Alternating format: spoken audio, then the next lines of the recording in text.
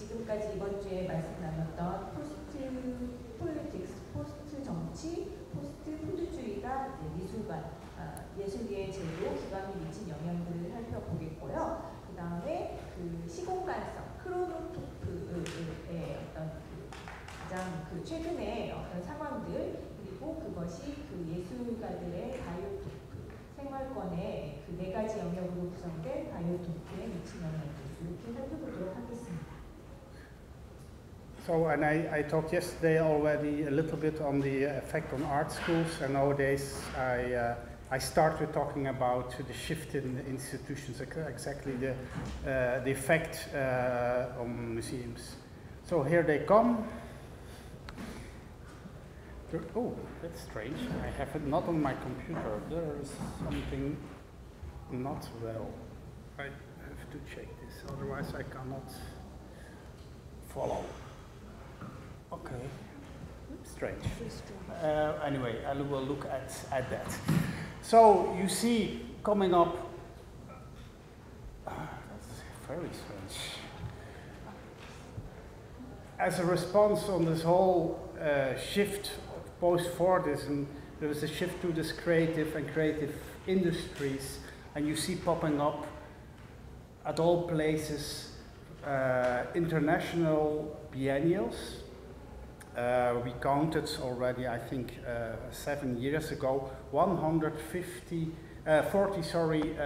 international, professional, well-known biennials all over the world. This is a direct effect, in fact, of this post-Fordisation, and I will describe now the coming half hour, I think, this biennial as a kind of post-institution, which is already dealing very much, or is an effect of immaterial labor, post-Fordism in this condition.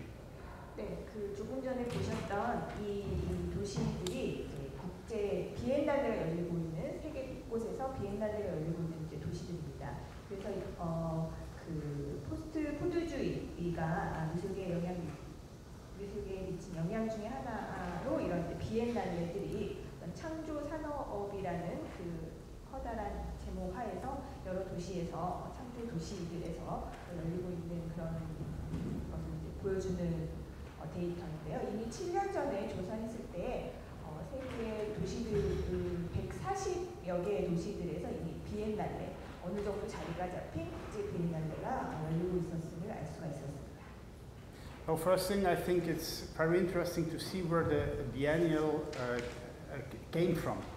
And in fact, the model, how it was developed for the first time in Venice, was in fact very much modeled like the Olympic Games. It was as a concept as like the Olympic Games. That means that nation states were represented. That means also the artist is there to represent a nation state. That's the first very important thing. So it was a political thing. It is a kind of political prestige project in the first stage. That's why also all those pavilions in Venice were of each country, and the countries invested a lot of money to build those pavilions at those places. But what is also interesting is that you even could win a prize as an artist, and it's interesting to look at the documents of the first Venice biennials. They describe it as if it's something very objective, that there is higher quality and lower quality, and that you really can measure this like the runners in the Olympic Games. It's really kind of contest almost, in an international contest for the best artist. And this means in fact also the best country who win a golden medal. So this is the whole idea of this, how it started, this biennial.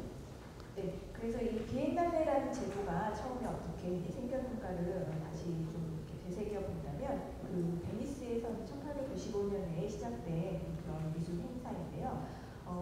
그 모습이 이제 마치 요즘에 한창 일어나고 있는 그 올림픽 대회와 많이 닮아 있습니다.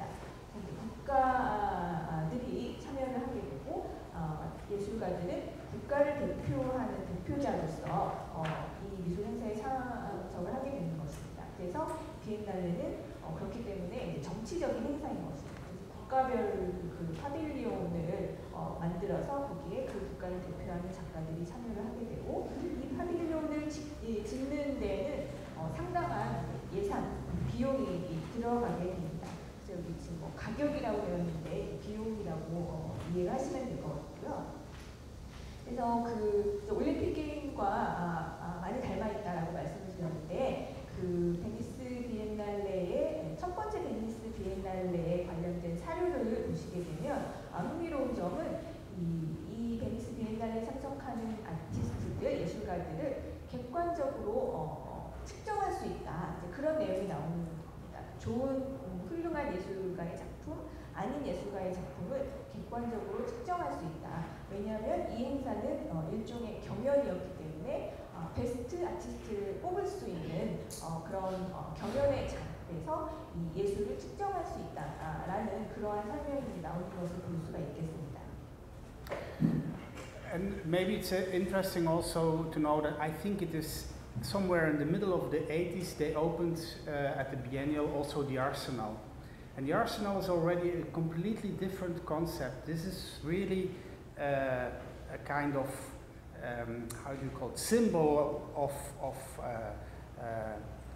artistic autonomy, in that sense that in the Arsenal you were selected not as a representative of the country, and most of the time, I know it's certainly for Belgium, in those national pavilions you were promoted by the Minister of Culture, so it was a political decision which artist goes to and this changes already with the Arsenal. That means, and that is also a shift what we see in the art world. We see then also that artists prefer much more to be in the Arsenal because that's a real international artistic confirmation and not anymore a political one. This happened somewhere in the 80s. 네, 이제 그러던 것이 1980년대에 그 베니스 비엔날레에 그 아스날의 또 별도의 전시가 이제 진행이 되는 형식이 이제 추가가 되었습니다. 이 아스날에서 열리는 전시는 굉장한 그 상징성을 가지고 있었던 것이 그 자율적인 예술, 국가를 대표하는 그런 예술이 아니라 오로지 예술 자체로서 표현이 되는 그런 파빌리온, 국가별 파빌리온에서 보여주는 예술가는 다른 성격의 예술임을 좀 천명하는 그런 전시로 자리매김을 했습니다. 그래서 그 벨기에 예를 드셨는데요. 그 국가별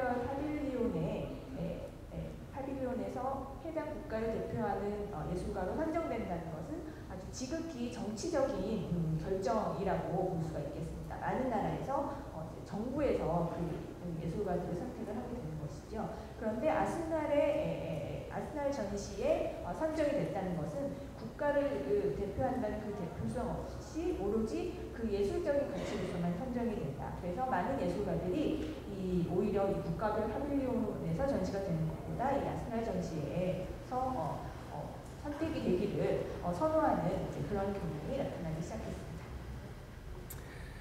And then the next step is that a lot more and more cities and city governments see the economical profit of this biennial system, and this takes definitely a start already in the middle of the 80s, but get a kind of catalyzation after the fall of the Berlin Wall with the globalization in Europe. But I think much more, I take this date as a symbolic date of globalization, but I think what is much more in the process of globalization and makes this date 1989 very relevant is the bloody strike of the riots at Tiananmen Square in China. We all know this revolt was pushed down at that moment, but immediately, almost immediately, in a year after, Chinese government tried to change their whole closed system and started to experiment with those kind of free economical zones. That was the first thing. They started already in the 70s, but they gave it a boost. enormous boost just after 1989, and this really opened the world, also the art world, in a much faster tempo. 네, 이렇게 이제 1980년대에 그 아스날 전시의 형태가 이제 들어오게 되고 그 다음 단계로 이제 일어났던 일들이 그 많은 도시들이 이 베니스 비엔날레와 같은 비엔날레가 도시에 경제적인 이득을 가져올 수 있다라는 것을 이제 알아가게 되는 급속도로 알아가게 되는 이제 시기가 오는 것입니다. 그래서 이 형태가 이제 가속화되는 것이 이미 이제 70년대, 80년대 중반까지 이 berlin 장벽의 붕괴라든가 세계화의 큰 흐름에서 이러한 현상들이 나타나고 있었지만 특히 이 1989년이라고 특히 이 세계화가 가속화되는 것을 상징적으로 보여주는 어떤 연도로서 1989년을 꼽은 것이 바로 중국에서 이제 시장 경제, 자유 경제를 실험하기 위해서 그 문호를 개방하기 시작한 그 해이기 때문에 이 1989년을 특별히 언급을 했습니다. So, and from that moment on, the whole biennial is not anymore defined in a political sense, like a representative of a nation state, much more seen as an economical tool. It happens on almost the same. So there, tourism comes in, but also competition between different biennials and between different cities. Which place to go this year? Which city triple I take? It comes. They become also places to be. And very interesting is, starting from the 90s on, and this is very interesting for me, very interesting, almost paradox. You see that the subjects on those biennials become more and more political.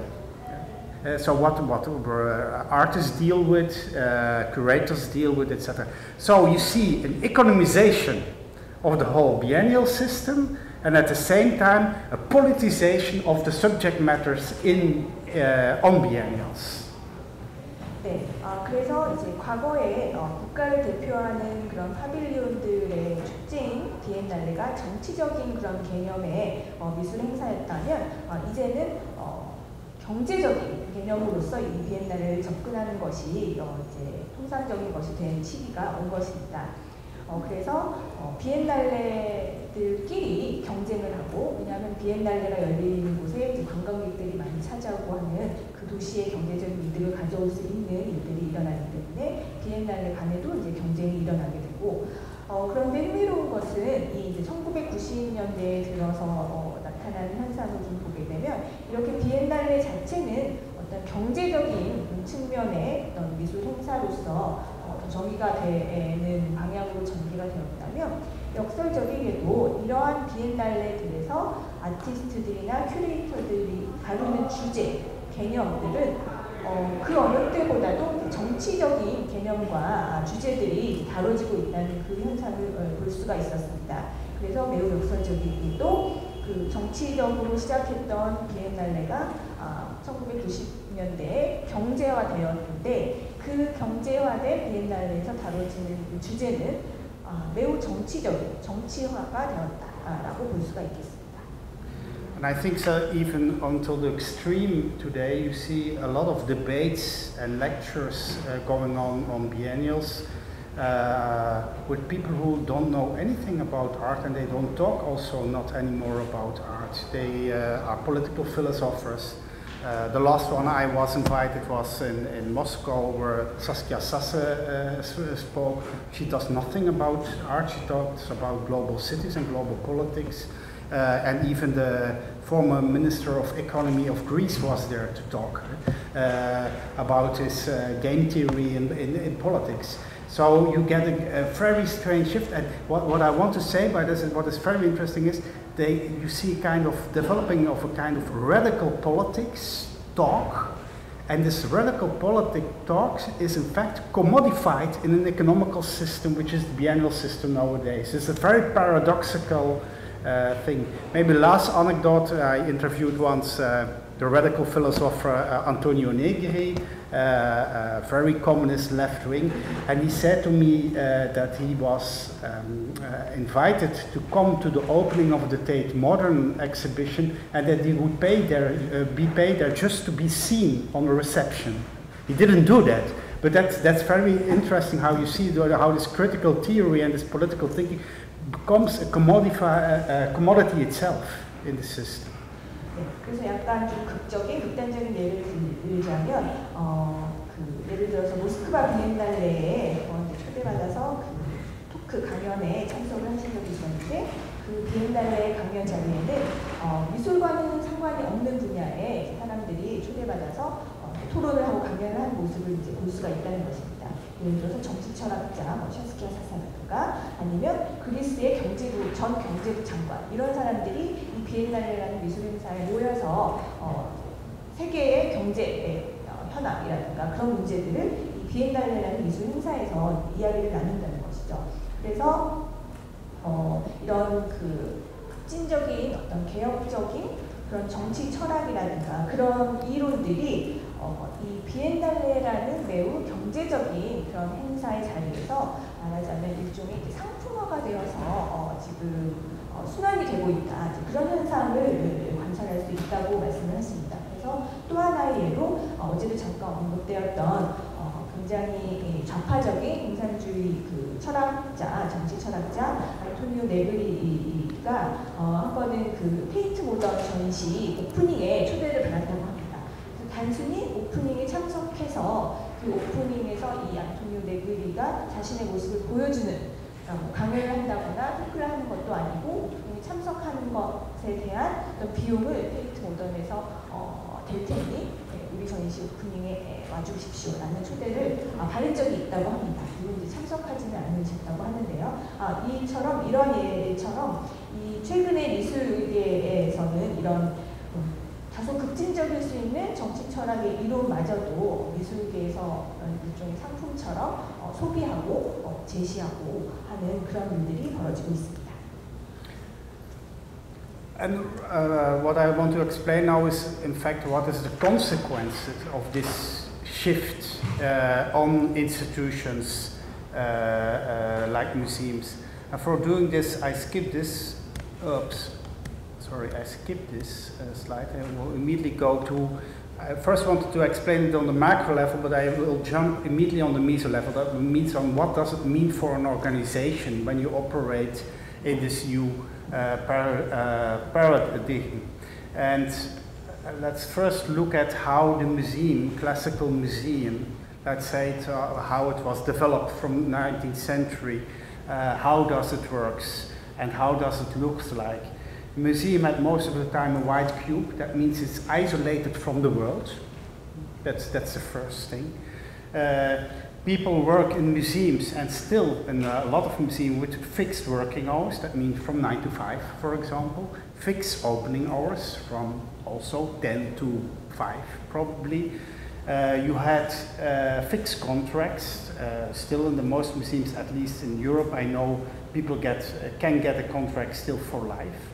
You had rigid differentiation of functional units. What I mean by this is that you had an artistic staff, you had sometimes a scientific staff, you had an educational staff, and they were clearly separated in museums.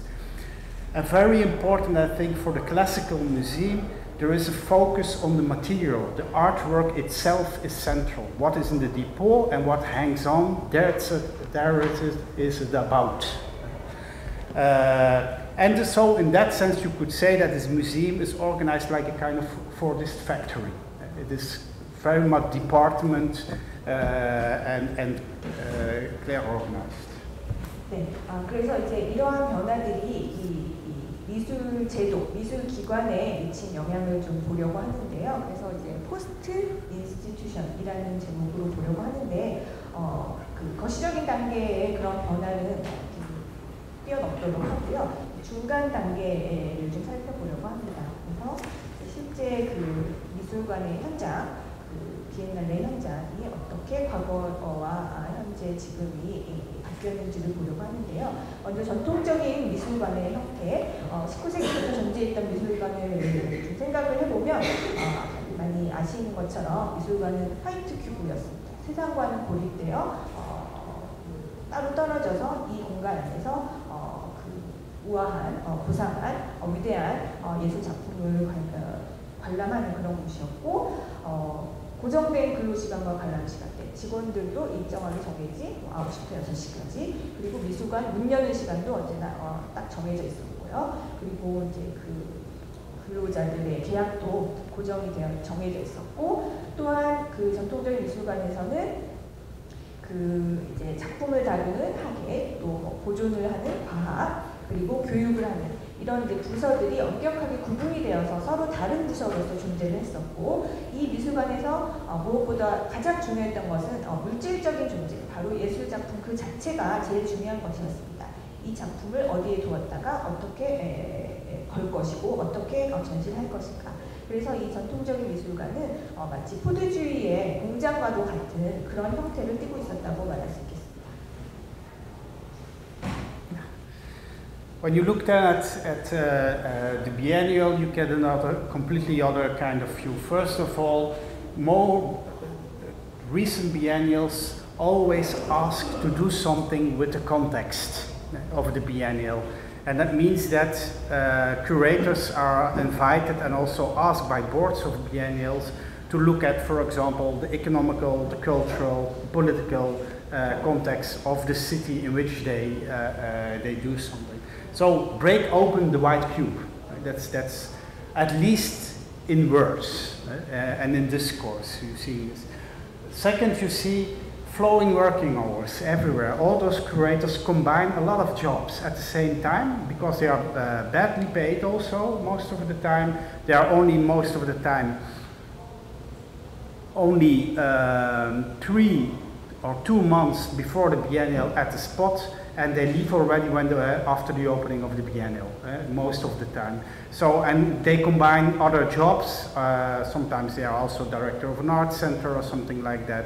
So you see a kind of flowing of working hours, temporary or no contracts at all. I know even artists who get a contract in a biennial I've almost never seen. And curators sometimes for the big biennials get a contract or are contracted. But more interesting, I think, in a relationship of dematerialization, the focus is not anymore on the material object, but is on an idea, an immaterial thing in those. Every biennial which takes itself seriously has a subject matter, what it is about. How vague it also sometimes sounds, but it has a subject matter. And very much interesting, I think, is when you look at the catalogs of the biennials the last 10, 15 years, in not one catalog is the name of Deleuze missing. It's very interesting. Or the Deleuzian rhetorics. That means the nomadic, rhizomatic networking idea is always in, pops everywhere up. And this is very ironic, I think, almost cynical, because in fact what you see in this discourse is that they are romanticizing the post-Fordist condition, which is in fact a very precarious condition, but it is romanticized in those catalogs by those theorists. So in fact the Biennial is a very good example, I think, of a post-Fordist scene, and is in fact, this is in fact the new factory of nowadays. 네, 이제 그러던 전통적인 미술관이라는 제도가 이제 비엔날레라는 제도가 성행하는 그런 환경으로 바뀌었는데요. 이 비엔날레의 환경에서는 기존의 화이트 큐브는 무너지게 됩니다. 이론적으로는요. 그래서 여기에서는 이 고정된 화이트 큐브가 만들어내는 공간이 중요한 것이 아니라 어떤 상황, 문맥, 사회의 맥락이 중요하게 됩니다. 그래서 많이들 아시겠지만 비엔날레의 큐레이터들은 어느 다른 지역에서 이 도시로 와서 이 비엔날레를 이제 기획을 하게 됩니다. 그래서 이 비엔날레 조직위원회는 큐레이터에게 이 도시의 경제적, 문화적, 정치적, 사회적 환경을 고려해서 비엔날레를 기획할 것을 요구를 하지요. 그리고 이 비엔날레에서의 근로시간이라 하는 것은 매우 유연한 유동적인 상태로 진행이 됩니다. 보통은 그 비엔날레가 페이를 많이 주고 큐레이터나 아티스트들을 부르는 것이 아니기 때문에 대체로 큐레이터들은 다른 예를 들어서 다른 미술관의 관장이거나 큐레이터로 다른 일을 하다가 이 비엔날레가 개막하기 2, 3개월 전에 그 지역으로 와서 열심히 일을 하고 또 비엔날레가 개막하면 다시 원래 잡이 있던 곳으로 돌아가는 이런 식의 유연한 근로시간의 형태를 보여주고 있고 또 많은 경우에 있어서 이제 계약 없이 일을 하는 경우가 많습니다. 특히 이 예술가들은 이 비엔날레에서 그냥 계약 없이 이 작품을 만들어서 전시를 하는 경우가 허다합니다. 이 비엔날레에서 비엔날레 환경에서 무엇보다 중요한 것은 이 기존 미술관에서 물질적인 작품이 중요했다면 비엔날레에서는 무형화가 된 것입니다. 그래서 비엔날레에서 중요한 것은 물질이 아니라 아이디어입니다. 그래서 많은 비엔날레들이 대주제를 항상 먼저 내세우는 것을 볼 수가 있겠습니다. 그래서 지난 19년에서 15년 사이 비엔날레들의 도록을 좀 이렇게 들춰보신다면 그 아이디어를 얼마나 중요시하는지를 아실 수 있을 텐데요. 재미있는 것은 이 도록들을 살펴보신다면 이 도록 중에 하나라도 그 들레즈의 개념이 안 나오는 도록이 있는지 찾기가 매우 어려우실 것입니다. 그래서 마치 대유행처럼 노마딕이라든가 리종이라든가 이런 들레즈의 개념들이 모든 도록에 하나같이 나오는 현상을 보실 수가 있을 것입니다. 그래서 이런 그 이론, 아이디어, 주제 이런 것을 강조하는 이 비엔날레의 환경은 아이러니하게도 이 현재의 그 불안정한 포스트 포드주의의 삶을 굉장히 낭만적으로 이러한 개념들을 이론적 개념들을 이용을 해서 지금의 이런 불안정한 삶의 조건들을 낭만적으로 제시하는 그런 아이러니한 상황이 연출이 되고 있습니다. 그래서 이 비엔날레는 이 포스트 포드주의적인 새로운 공장의 모습을 띠고 있다라고 말할 수 있겠습니다.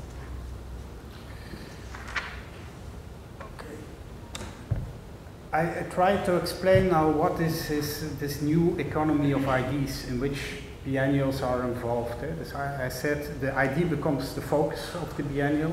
That means more and more artists and also curators have to define themselves in a kind of economy of idea. That means that you are always in competition of ideas. And I try to find this out by asking in research very blunt questions to several boards of biennials. I went to them and I just asked them, why did you select this curator for your biennial? And I ask also at curators, why did you ask this and those artists for your biennial? That was the general research question which I started with. 네, 그래서 이제 그 아이디어의 경제 현장으로서 이제 비엔날레에 접근해 보려고 합니다. 그렇기 때문에 이제 그 큐레이터나 아티스트들은 모두 아이디어를 내는 사람으로서 서로 경쟁하는 그런 구도가 성립이 되게 됩니다.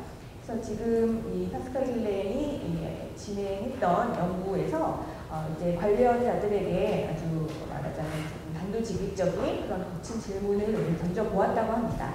그래서 이런 비엔날레와 같은 행사를 조직하는 사람들, 조직위원회의 그런 위원들에게는 당신의 비엔날레에 왜 이 큐레이터를 선택을 했는지, 그리고 큐레이터들에게는 당신이 기획하는 비엔날레에 왜 이 특정한 예술가를 선택을 했는지 그런 질문을 던져보았습니다.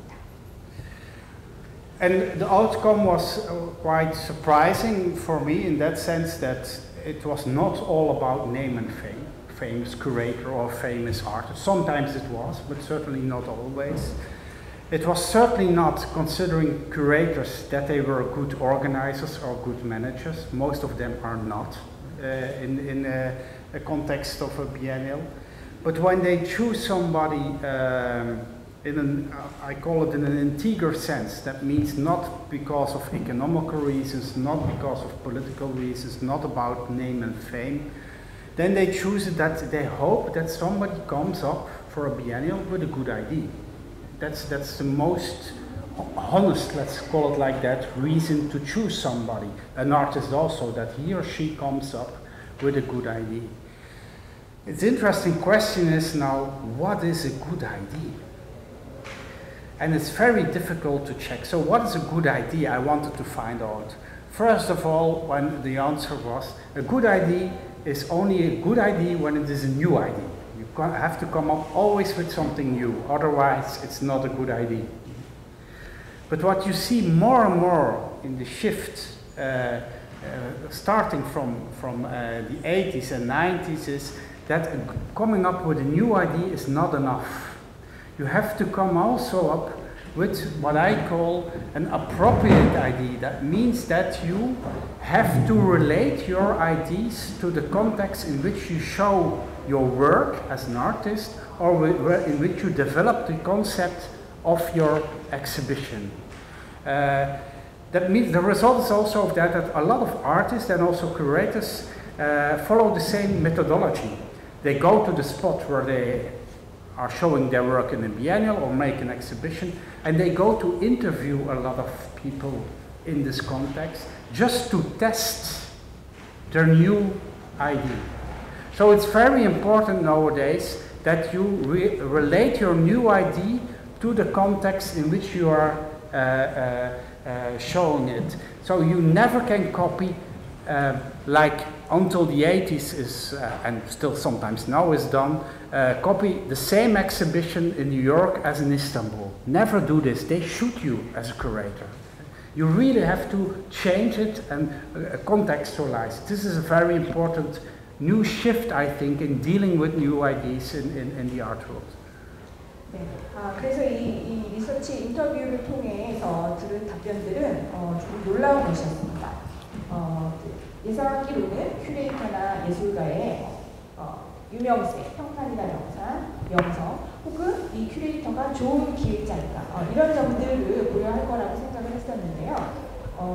이 답변들을 보면 가장 이들이 중요하게 생각하는 것은 이 큐레이터나 예술가들이 얼마나 좋은 아이디어를 갖고 있는가가 중요한 선택의 기준이 되었다고 합니다.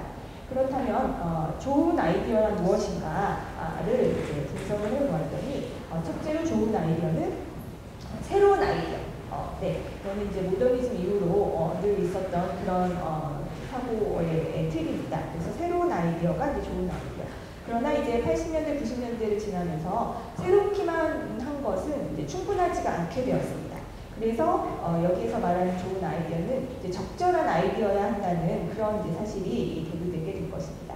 적절한 아이디어라는 것은 그 비엔날레가 열리는 그 지역 사회, 도시, 그 문맥에 적절한 그런 이제 아이디어여야 하는 것이죠. 내가 새로운 아이디어를 냈다고 한다면 그 아이디어를 다시 이 문맥에 맞게 적절하게 바꿔줘야 하는 그런 시대가 된 것입니다.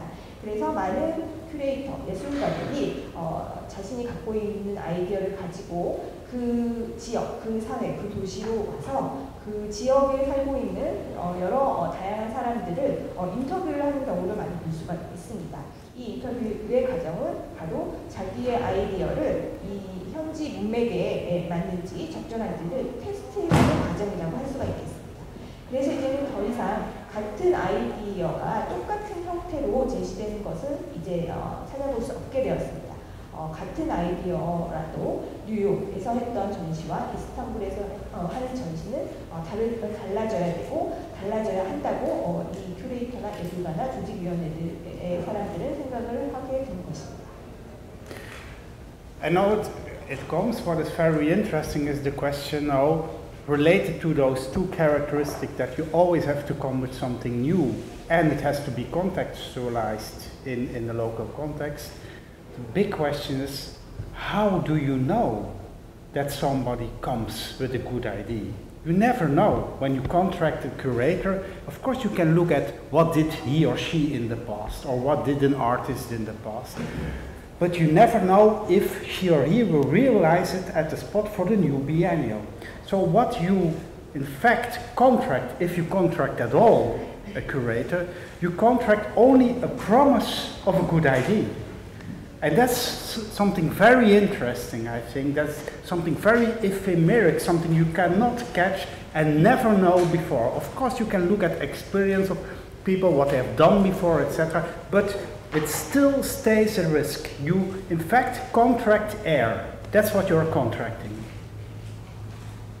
네, 이제 그렇다면 이 비엔날레 조직위원회가 큐레이터와 이제 새로운 비엔날레를 기획하기 위해서 계약을 맺을 때 과연 이 사람이 어떤 새로운 아이디어를 내고 그 새로운 아이디어를 이 지금의 문맥에 맞게 어떻게 적절하게 할 것인가를 과연 알 수 있을 것인가, 과연 어떻게 알 수 있을 것인가라는 문제가 생깁니다.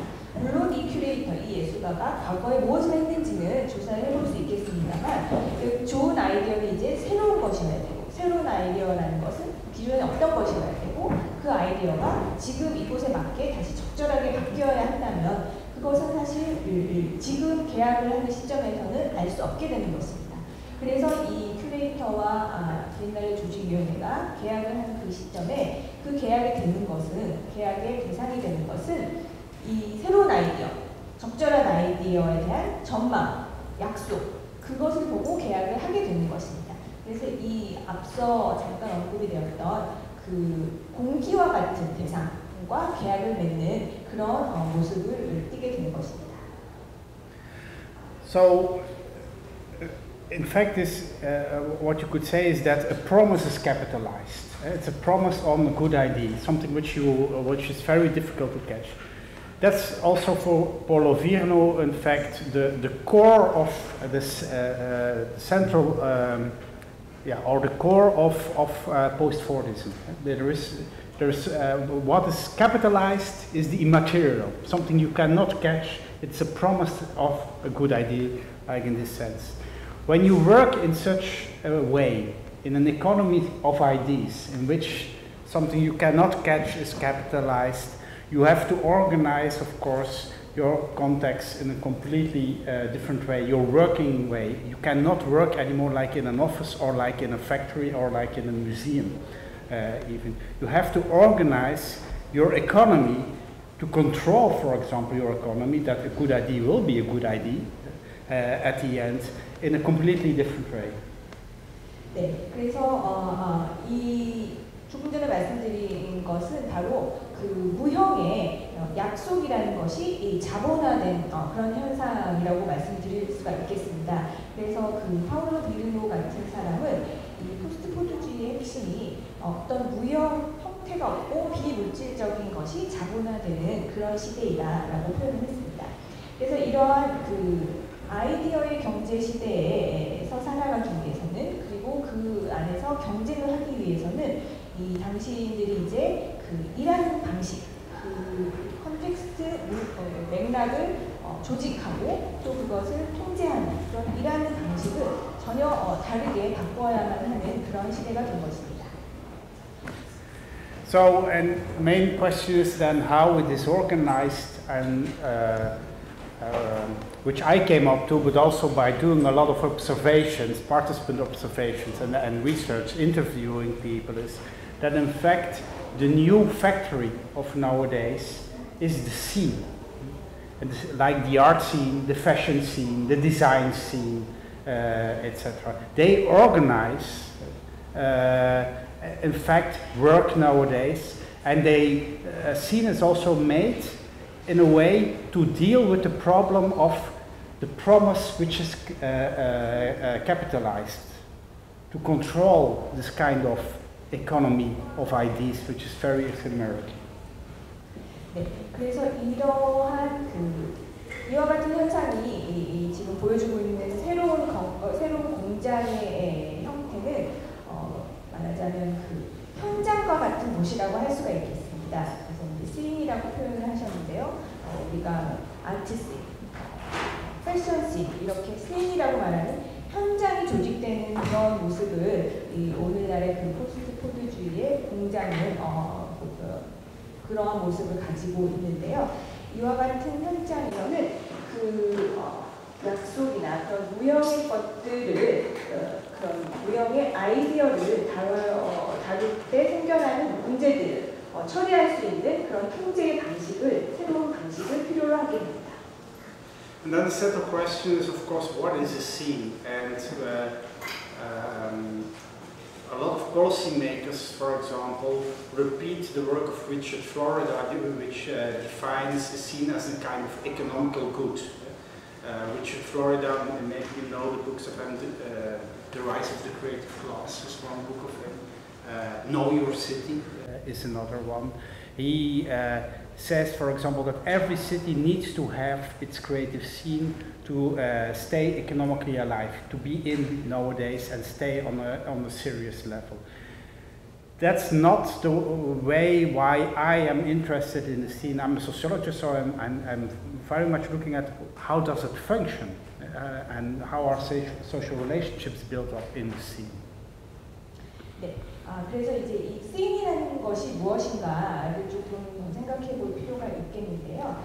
요즘에 그런 도시나 국가들의 문화 정책을 만들어가는 사람들은 이제 이 씬, 아까 말씀드렸던 아트 씬, 패션 씬 이런 씬을 일종의 경제적인 제품, 상품으로 그렇게 이제 정의를 내리고 있습니다.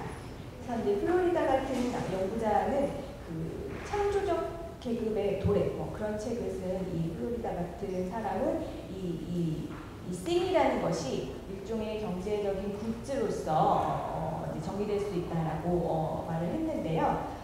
지금 파스칼 기렌은 사회학자이다 보니까 이런 정의를 넘어서 이 씬이라는 것이 어떻게 기능하고 작동하는가를 보고 싶었습니다. And when you look at scenes, a very important characteristic is what is a scene? When you hear the word visual art scene, what do you think what it is? 네, 이 미술 씬이라는 게 무엇이라고 생각을 하시는지요?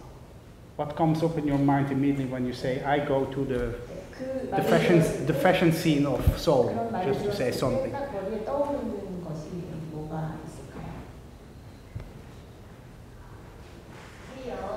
예술계인 것 같다고 생각을 했는데 반드시 관세적인 어떤 그 보상을 약속을 하지는 못하지 않나 생각하는 그런 연구는 어떻게 생각하시는지 그거에 대해서 알아보겠습니다. She does not necessarily relate the art scene to economical aspects. Especially if she thinks about the art scene. 경제를 컨트롤한다라고 하셨다고 비슷한 말씀을 Can you clarify a little bit more about the economical control of the scenes? Yeah. First of all, there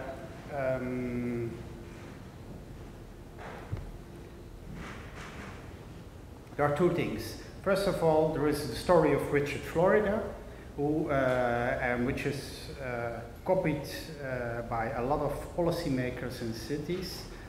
We did a kind of research only in the Netherlands, and in 2009 we made an analysis of the cultural plans of those cities, and there were only two of all the cities and also small communities, and not only cities, only two were which did not mention the name Richard Florida. So it means that, what I mean is that policymakers found it very, and believe in the theory of Richard Florida, find it very important that you have a creative scene for economical reasons for your city, for city marketing. That's the only thing what I wanted to say, why a scene is seen more and more important. And they literally invest also in this. They build districts all over the world, by the way, where I come. They are building districts for creative labor and put a museum inside. I mentioned already Guggenheim Bilbao is only one.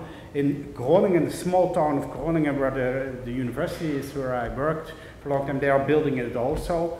In Moscow, they are building the Red October district. It's just the same. So they do a lot of investment in places where young people, hipsters, can work, create, etc. And they try to attract also artists because they know when there are artists, they attract also other people, and there comes kind of business. So this is mostly modeled also in a kind of gentrification plan. That's what I mean, the economical reason. I don't say that it always works. That's something else. But you see a huge investment more and more in this. 네, 지금 말씀하신 거에 두 가지 정도를 한번 답변을 드리고 싶은데요. 말씀드린 것처럼 많은 도시의 도시 계획자, 정책 위반자들은 말씀드렸던 플로리다 같은 사람의 이론을 굉장히 뭐라고 해야 될까요? 모호하고 여러 가지 의미가 담겨 있는 그런 이론이지만 이런 도시 정책 위반자들은 이 씬이라는 것에 대한 플로리다의 이론을 가져다가 사용을 하고 있는데 이 사용하는 컨텍스트는 이 각 도시의 이 정책자들이 창조적인 씬을 자기들의 도시에 만들기 위해서 그 도시를 마케팅하기 위해서 이제 이런 개념들을 가져다 쓴다는 것입니다. 그래서 이 도시에 건물을 만들고 도시를 좀 개발하고 그럼으로써 창조적인 노동자들, 예술가를 포함한 그런 창조적인 노동자들이 많이 모여들 수 있도록 엄청난 투자를 하고 있습니다. 여기에 특히 이제 예술가들이 이 도시로 오도록 하는 그런 노력이 많이 이루어지고 있는데요. 예술가들이 모여들게 되면 다른 분야의 전문가들이 더 모여들 수 있는, 창조적인 분야에 들여다보고 있는 노동자들이 더 모여들 수 있는 그런 특징이 있기 때문입니다. 이런 일련의 과정에서 요즘 우리가 많이 말하고 있는 젠트리피케이션이 일어나고 있는 건데요. 이런 의미에서 경제적인 굿즈, 경제적인 제품으로서, 경제적인 상품으로서의 쓰임을 말씀드렸던 거고, 이러한 젠트리피케이션의 과정이 항상 제대로 작동하는 것은 당연히 아닙니다. So, a scene is for me also a place. It's not only, when you think again about the scene, it's not only about a museum or some galleries. There are also the pubs around, the places where you need to be to get contracted, to meet people, etc. And that's in fact, as a new economical factory, what a scene is doing. It is organizing a mixture of domestic life, private life, and working space. When I interviewed curators, I was always amazed how much friends they had. Boris Groys, my friend, this artist, my friend, that artist, my friend. And I was thinking at a certain moment, but what does friend mean in this world? And then I detected that sometimes friend is really friends. They sleep with each other even sometimes, they are lovers. But sometimes it's also just a professional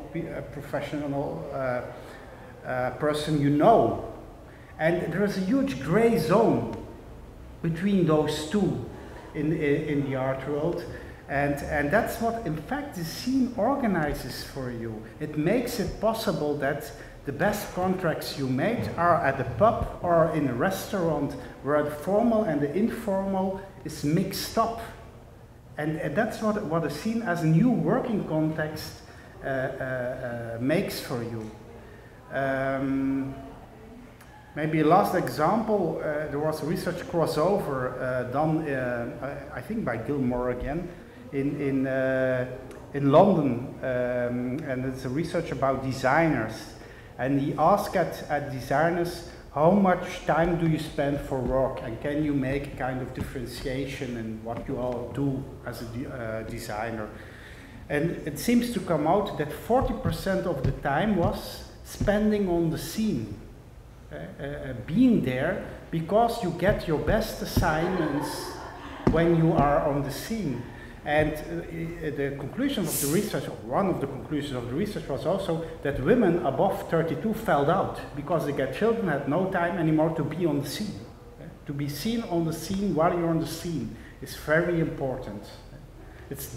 So that means also that public presentation becomes part of being present, becomes part of your profession. It's really part of your profession to be there, to be seen while you're on the scene. 네, 그리고 이제 또 말씀드릴 것이 이 씬이라는 것에는 미술관이나 갤러리만 있는 것이 아닙니다. 그 안에는 펍이라든가 식당이라든가 공식적으로 혹은 비공식적으로 사람들과 만나서 업무의 얘기를 하고 혹은 뭐 계약을 맺는다거나 그런 활동들이 벌어지는 그런 회합의 장소들까지도 이 씬에는 모두 포함이 되게 됩니다. 이제 그러다 보니까 이제 여기에는 이곳에서 형성되는 씬이라는 것은 사적인 공간, 개인적인 공간, 그리고 전문적으로 일을 하는 공간이 뒤섞이게 되는 그런 형태의 컨텍스트가 생겨나게 됩니다. 그래서 이제 스카일의 예로 든 것은 이제 이런 이제 연구 과정에서 만났던 사람들이 많이 하는 얘기가 이런 이제 창조 도시의 어떤 씬에서 일하는 사람들은 이 아티스트도 내 친구고 나는 저 디자인도 알고 뭐 이제 그런 식의 이제 대화를 많이 들을 수가 있는데 과연 이들이 말하는 친구, 저 사람은 제 친구예요, 저 아티스트는 제 친구예요 라고 말할 때 친구란 과연 무엇인가, 과연 우리가 전통적으로 알았던 그 친구를 의미하는 것인지 아니면 업무로 만난 사이 그런 전문적인 관계를 말하는 것인지 그런 것들이 이제 애매해지면서 일종의 이제 회색지대가 형성이 된다고 말을 할 수가 있겠습니다. 그래서 이러한 창조적인 씬이라는 것은 당신을 위해서 조직된 씬이라는 것은 이제 그 안에서 이제 그 어느 때보다도 그 안에서 어떤 일을 하는 것 못지않게 그 씬에 당신이 있는 것, 그곳에 있는 것 자체가 당신의 전문적인 분야에서의 어떤 일종의 일이라고 말할 수가 있겠습니다. 그래서 이제 또 다른 예로 든 것이 아마도 길모어라는 사람의 이제 연구였던 것 같은데요. 런던 이제 디자이너들에 대한 이제 좀 연구를 조사를 했다고 합니다. 그래서 이제 당신의 업무 시간은 어느 정도인가 뭐 이제 그런 질문을 던졌었는데 이제 그 중에 40% 정도가 being there, 그 씬에 내가 있다는 것이 내가 그 씬의 일원으로서 일을 하고 있다는 거에 굉장히 중요한 역할을 한다. 그래서 public presentation of being present, 그러니까 그 씬에 내가 있다는 것을 공공적으로 보여주어야 하는 일, 그것이 이제 중요한 이 창조적인 노동자들의 일의 하나로 이제 들어오게 되었다라고 말씀드릴 수 있습니다.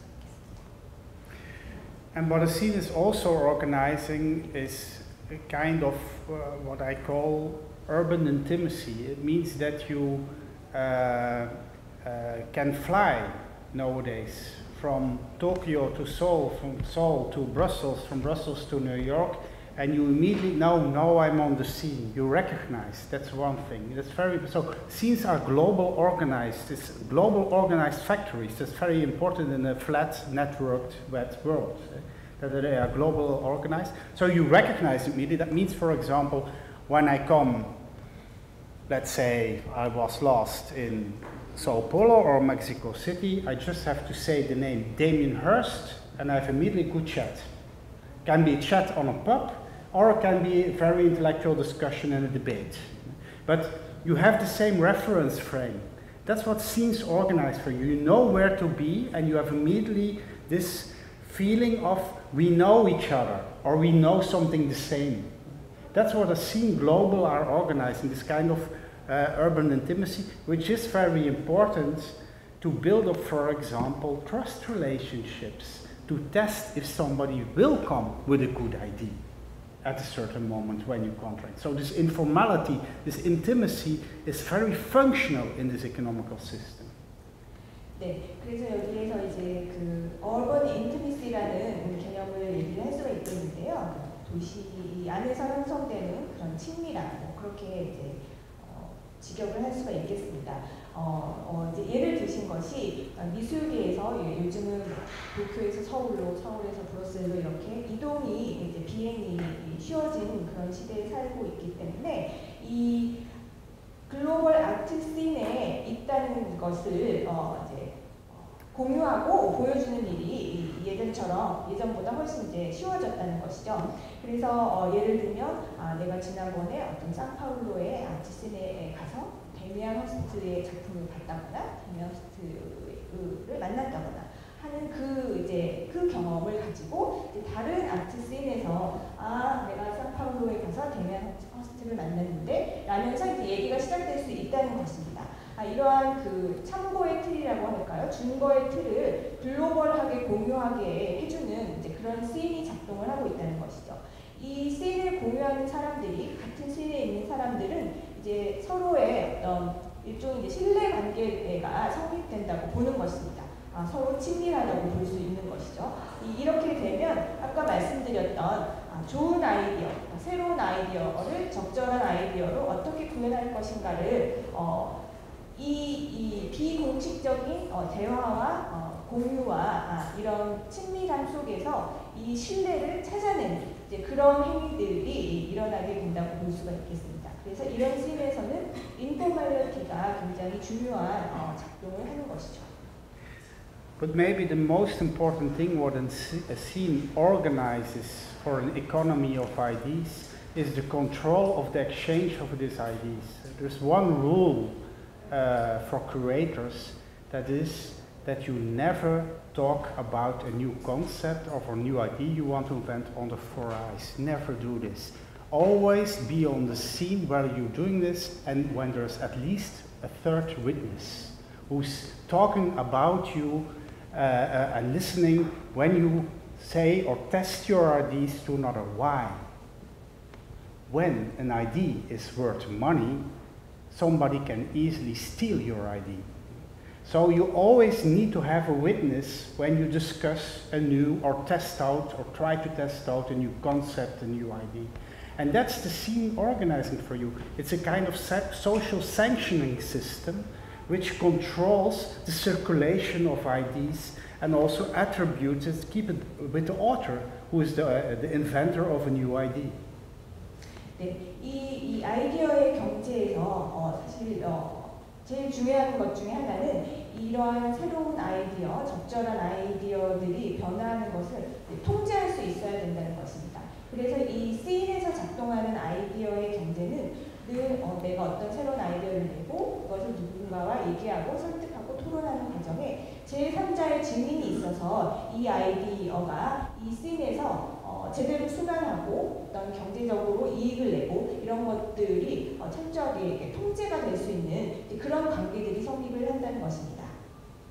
And that's also the main social sanction is gossip in the artistic on the artistic scene is saying that this artist, what he's doing is done already by them, or this curator has stolen this idea from his. This is the typical social sanctioning system, but which keeps in control this kind of economy of ideas, in fact. 네, 그래서 이 씬에서는 누가 누구의 아이디어를 훔쳤고, 누가 언젠가 있었던 아이디어를 다시 복제했고, 이러한 그런 사회적인 뭐라고 할까요? 제재 장치 그런 것들이 또한 작동을 합니다. So, in fact, a scene gives you the feeling that you are free. You can fly all the world around, go from one place to another. Have the idea that you are in a very informal situation with friends. But in fact, this whole idea of freedom makes you work. That's a very interesting thing. It puts you under pressure that you have to network again, be there on the scene to be seen at work at the same time. So this is probably you know this, Vrijheid macht Arbeit, is the inverse, of course, of Arbeit macht frei of the Nazi camp. But we are back, remember about the camp situation, what I talked about, we are back in a camp situation where the control is not anymore in a hierarchical way organized, but everybody is looking at everybody. And this, in fact, also pushes you, make you work. This is a very strange thing. You feel free as a freelancer, but at the same time, it makes you work. 네, 이러한 씬에서는 말씀드린 것처럼 비행기를 타고 자유롭게 그 씬들을 움직이면서 비공식적인 관계를 즐기고 하는 자유로운 그런 노동, 작업의 형태를 구사를 할 수가 있지만 사실은 이것이 바로 당신은 이제 일하게 만드는, 일할 수밖에 없게 만드는 그 씬에 있어야만 하고 그 씬에서 자신의 존재를 나타내기 위해서 끊임없이 일을 해야 되는 상태를 만드는 것이라고 볼 수가 있겠습니다. 그래서 노동이 너희를 자유롭게 하리라라는 그런 나치의 슬로건이 있었는데요. 이것이 이제 오늘날에 다시 적용이 되게 되는, 그러니까 서로가 서로를 끊임없이 보고 있고 서로를 끊임없이 비교하고 있고 그 씬에서 나를 끊임없이 새로운 아이디어와 적절한 아이디어로 제시해야 되는 이제 그런 어저께 말씀드린 것처럼 수용소와 같은 캠프화되어 버린 그런 사회, 그것이 바로 지금 말씀드린 씬이라고 할 수가 있겠습니다. So this makes also that most of those artists and curators which are freelancers are not free at all. 네, 그래서 사실은 우리가 통상적으로 말하는 프리랜서 아티스트, 프리랜서 큐레이터들은 사실 진정한 자유로운 사람들이 결코 아니라는 것이죠. Does somebody knows where the word freelancer comes from? 프리랜서라는 말이 어디서 왔는지 혹시 아시는 분 계신가요?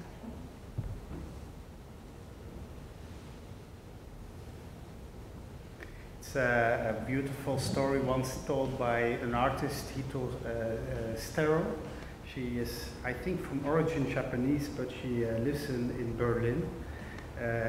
And she explained in this lecture how freelancer comes from 2000 years ago from the samurai for people who fought with a free lance.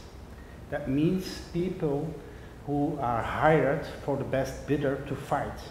So that means people also who have best no political meaning at all or ideology at all. They fight for the best bidder. It's a soldier which is hired, who is for rent. And it's very interesting that it comes from this point, because of course, and that was what Hito Stero did in our lectures, he says, it's just the same now. We work for the best bidder, and we better keep our mouth. We are better not in a union, etc. We are not protected. That's why I always also say freelancers are very weak political animals. 네, 히토 슈타이어이라는 원래 이제 일본 출신이고 독일에서 활동하는 그 작가가 한 강연에서 이 프리랜서에 대해서 얘기를 했는데요. 이 프리랜서라는 말은 2000년 전에 그 사무라이의 시대에서 이제 유래했다 이렇게 설명을 했다고 합니다.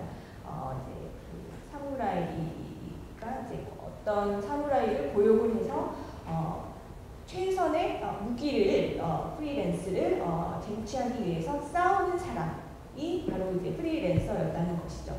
그러니까 프리랜서는 자유로운 사람이 아니라 최고의 무기, 다른 사람보다 더 나은 무기를 갖기 위하여 싸우는 사람이라는 그런 뜻을 이제 담고 있다고 합니다.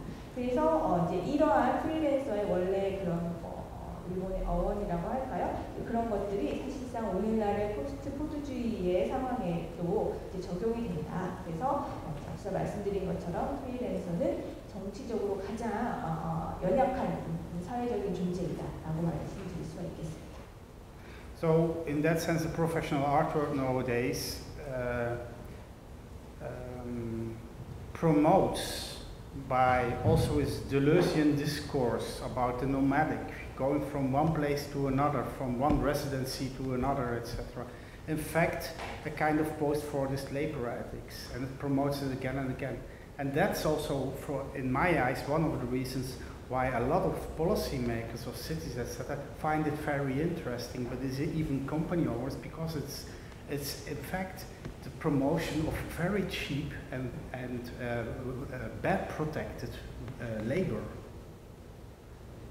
네, 그래서 이제 요즘의 미술계들이 사실상 그 프로모션하고 있는 들레즈의 노마디 개념 이론들을 빌려와서 프로모션하고 있는 것은 바로 이런 연약한 정치적인 동물, 프리랜서들을 이제 프로모션하는 그런 형태를 띠고 있는데, 이 도시의 정책 위반자들이라든가 심지어 이제 기업들도 이런 그 미술계에서 작동하는 논리에 관심을 기울일 수밖에 없는데, 이걸 자세히 들여다보면 사실상 저렴하고 보호받지 못하는 그런 노동력을 쉽게 얻을 수 있는 이제 그런 논리가 성립을 하기 때문입니다.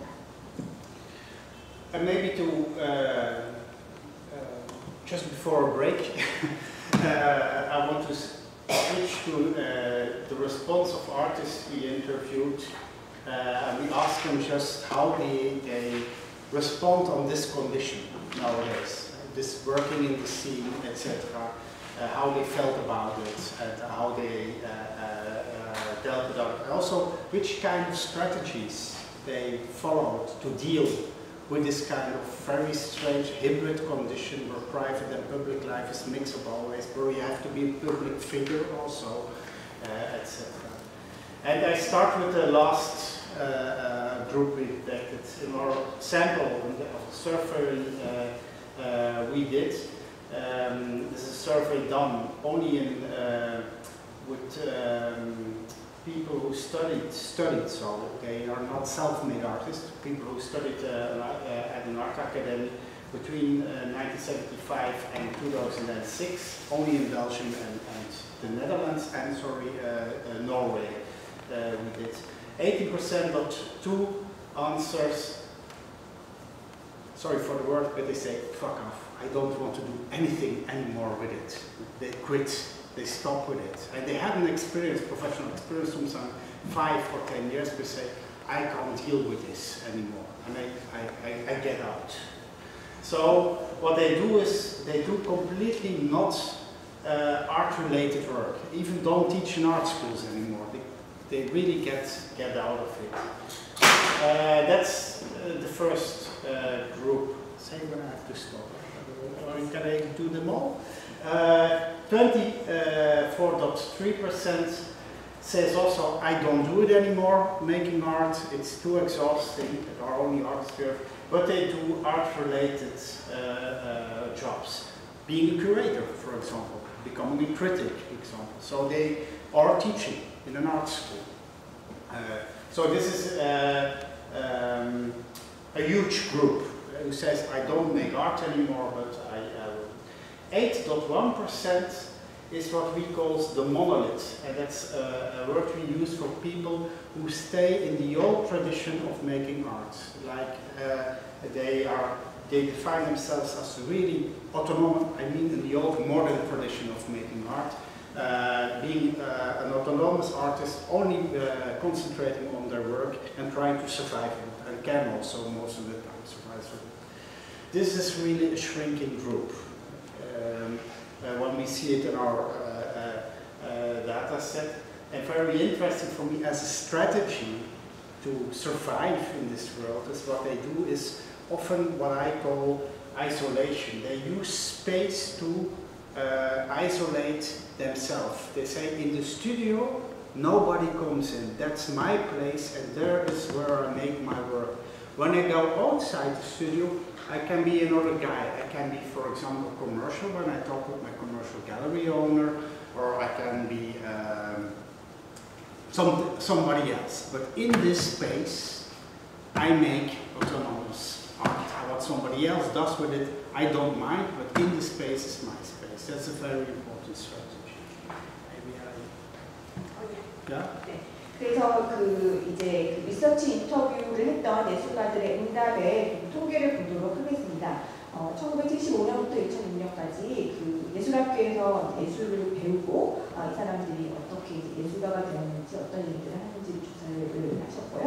그래서 이 밑에서부터 보시면 18.2%의 사람들은 한 5년 정도의 시도를 하다가 예술을 때려친 그런 예술과 전혀 상관없이 살고 있는 사람들이 18.2%, 그 다음에 24.3%는 예술가로서의 일은 그만두었지만 예술과 관련 있는 큐레이터라든가 비평가라든가 혹은 학교에서 가르치는, 예술학교에서 가르치는 일을 하는 사람들이었고요. 그 다음에 8.1%는 전통적인 의미의, 근대의 의미의 예술 작업을 하는 사람, 점점 그 비율이 줄어들고 있습니다. 그래서 이제 이런 사람들의 작업 방식을 좀 살펴보면, 살아남는 방식을 살펴보면, 공간적인 그런 고립, 그러니까 홀로 외롭게 스튜디오 안에서 작업실에서 작품을 만드는 그런 식의 이제 작업을 함으로써 이제 생존을 하게 되는 그런 사람들이 한 8.1%로 나타났습니다. Then 28%, 28.3% is the growing group, is an enormous growing group, and that's what we call the ugly word. I know it's the plural active artists. What does it mean? That means artists who make autonomous work of art, but also to design or teach or do something completely else. But what is important, and that's why we call them the plural active, is that they make a strong border between their autonomous activities and the other things what they do, which can be commercial activities, can be completely other activities. And they say, interesting again, is in their head at least, they have a strategy to do this, and they use time. They say, for example, every Monday and Tuesday I do my autonomous work, and the other days I do something else. Even when I do the same work, do this work in the same space, the studio, for example. A designer who does web designs does it in the same place as he makes his autonomous work, but he says, from this hour to that hour, autonomous work, and the rest I try to make my living from. That's the plural active artist. Again, a huge growing group. 네, 그 다음 그룹은 28.3%를 차지한 그룹이고 현재 증가하고 있는 그룹이라고 할 수 있겠습니다. 다원적인, 능동적인 그런 형태의 일을 하는 사람을 말하는 건데요. 이제 조금 전에 말씀드렸던 전통적인 의미의 예술 작업을 하면서 동시에 또 다른 일을 하는 그런 사람들입니다. 그래서 그 일이 뭐 디자인이 되거나 아니면 뭐 상업적인 일이 되거나 이제 그런 일들을 동시에 함께 하는 그런 예술가들인데요. 이 사람들은 이제 원래의 자율적인 예술 그리고 나머지 본인이 하고 있는 나머지 일들을 분명하게 구분하는 그런 이제 행태를 보이고 있습니다. 그래서 예를 들면 뭐 요일별로 나눠서 월요일과 화요일에는 본연 예술가로서의 작업을 한다면 다른 요일에는 디자인 작업을 그런 식으로 철저하게 구분을 해주고 있고 이 시간의 이제 구분으로 본인의 이제 일을 정리를 하고 있으면서 이런 다른 일들을 같은 공간, 자기의 스튜디오, 자기의 작업실에서 같은 공간에서 하더라도 이 두 개의 이런 다른 분야의 일들을 이제 철저하게 구분을 하고 있는 그런 태도를 보여주었습니다. And the last group, which is also a growing one, and is for me a very interesting one, is the 21.1%, is what we call the hybrid artist. And what is the hybrid artist? It is an artist who makes things, but says at least to the world, you decide what it is. Is it autonomous artwork? Does a museum want to buy it? Or is it architecture or a design? You decide it. Of course, what those artists are doing constantly is making things. A good example in the Netherlands is Joep van Lieshout, but I don't know if you know him, who makes such sculptures and architecture also, and let others decide. What they are doing constantly, of course, is what Marcel Duchamp already was doing, is constantly networking to push an object in a certain kind of network. So they are very much busy with socializing, but also with networking and trying to get an object in a certain location. That's what we call the hybrid artist. So the hybrid artist makes the same object, and in fact the world can decide if it's design, is it art, and they don't, in their rhetorics at least, they don't care. But of course they are very much busy with pushing artworks, their objects, in a certain networks or several networks. 네, 마지막 그룹은 21.1%의 예술가들인데요. 하이브리드 예술가, 하이브리드 아티스트라고 말씀드릴 수가 있겠습니다. 이 사람들은 무언가를 만들어냅니다. 그런데 이것이 예술 작품인지 디자인 제품인지를 본인 스스로 정의 내리지 않고 세상에게 정하도록 그렇게 내놓는다고 말을 할 수가 있겠습니다. 무언가를 만들어서 이것이 디자인인지, 이것이 건축인지, 이것이 예술인지 이것을 이제 정의가 되도록 이렇게 세상에 이제 던져놓는 그런 형태의 작업을 하는 사람들을 일컫는 것인데요. 그렇기 때문에 이러한 사람들은 굉장히 네트워킹이라든가 사회화 이런 것들이 이들의 작업에서 중요한 비중을 차지하게 됩니다.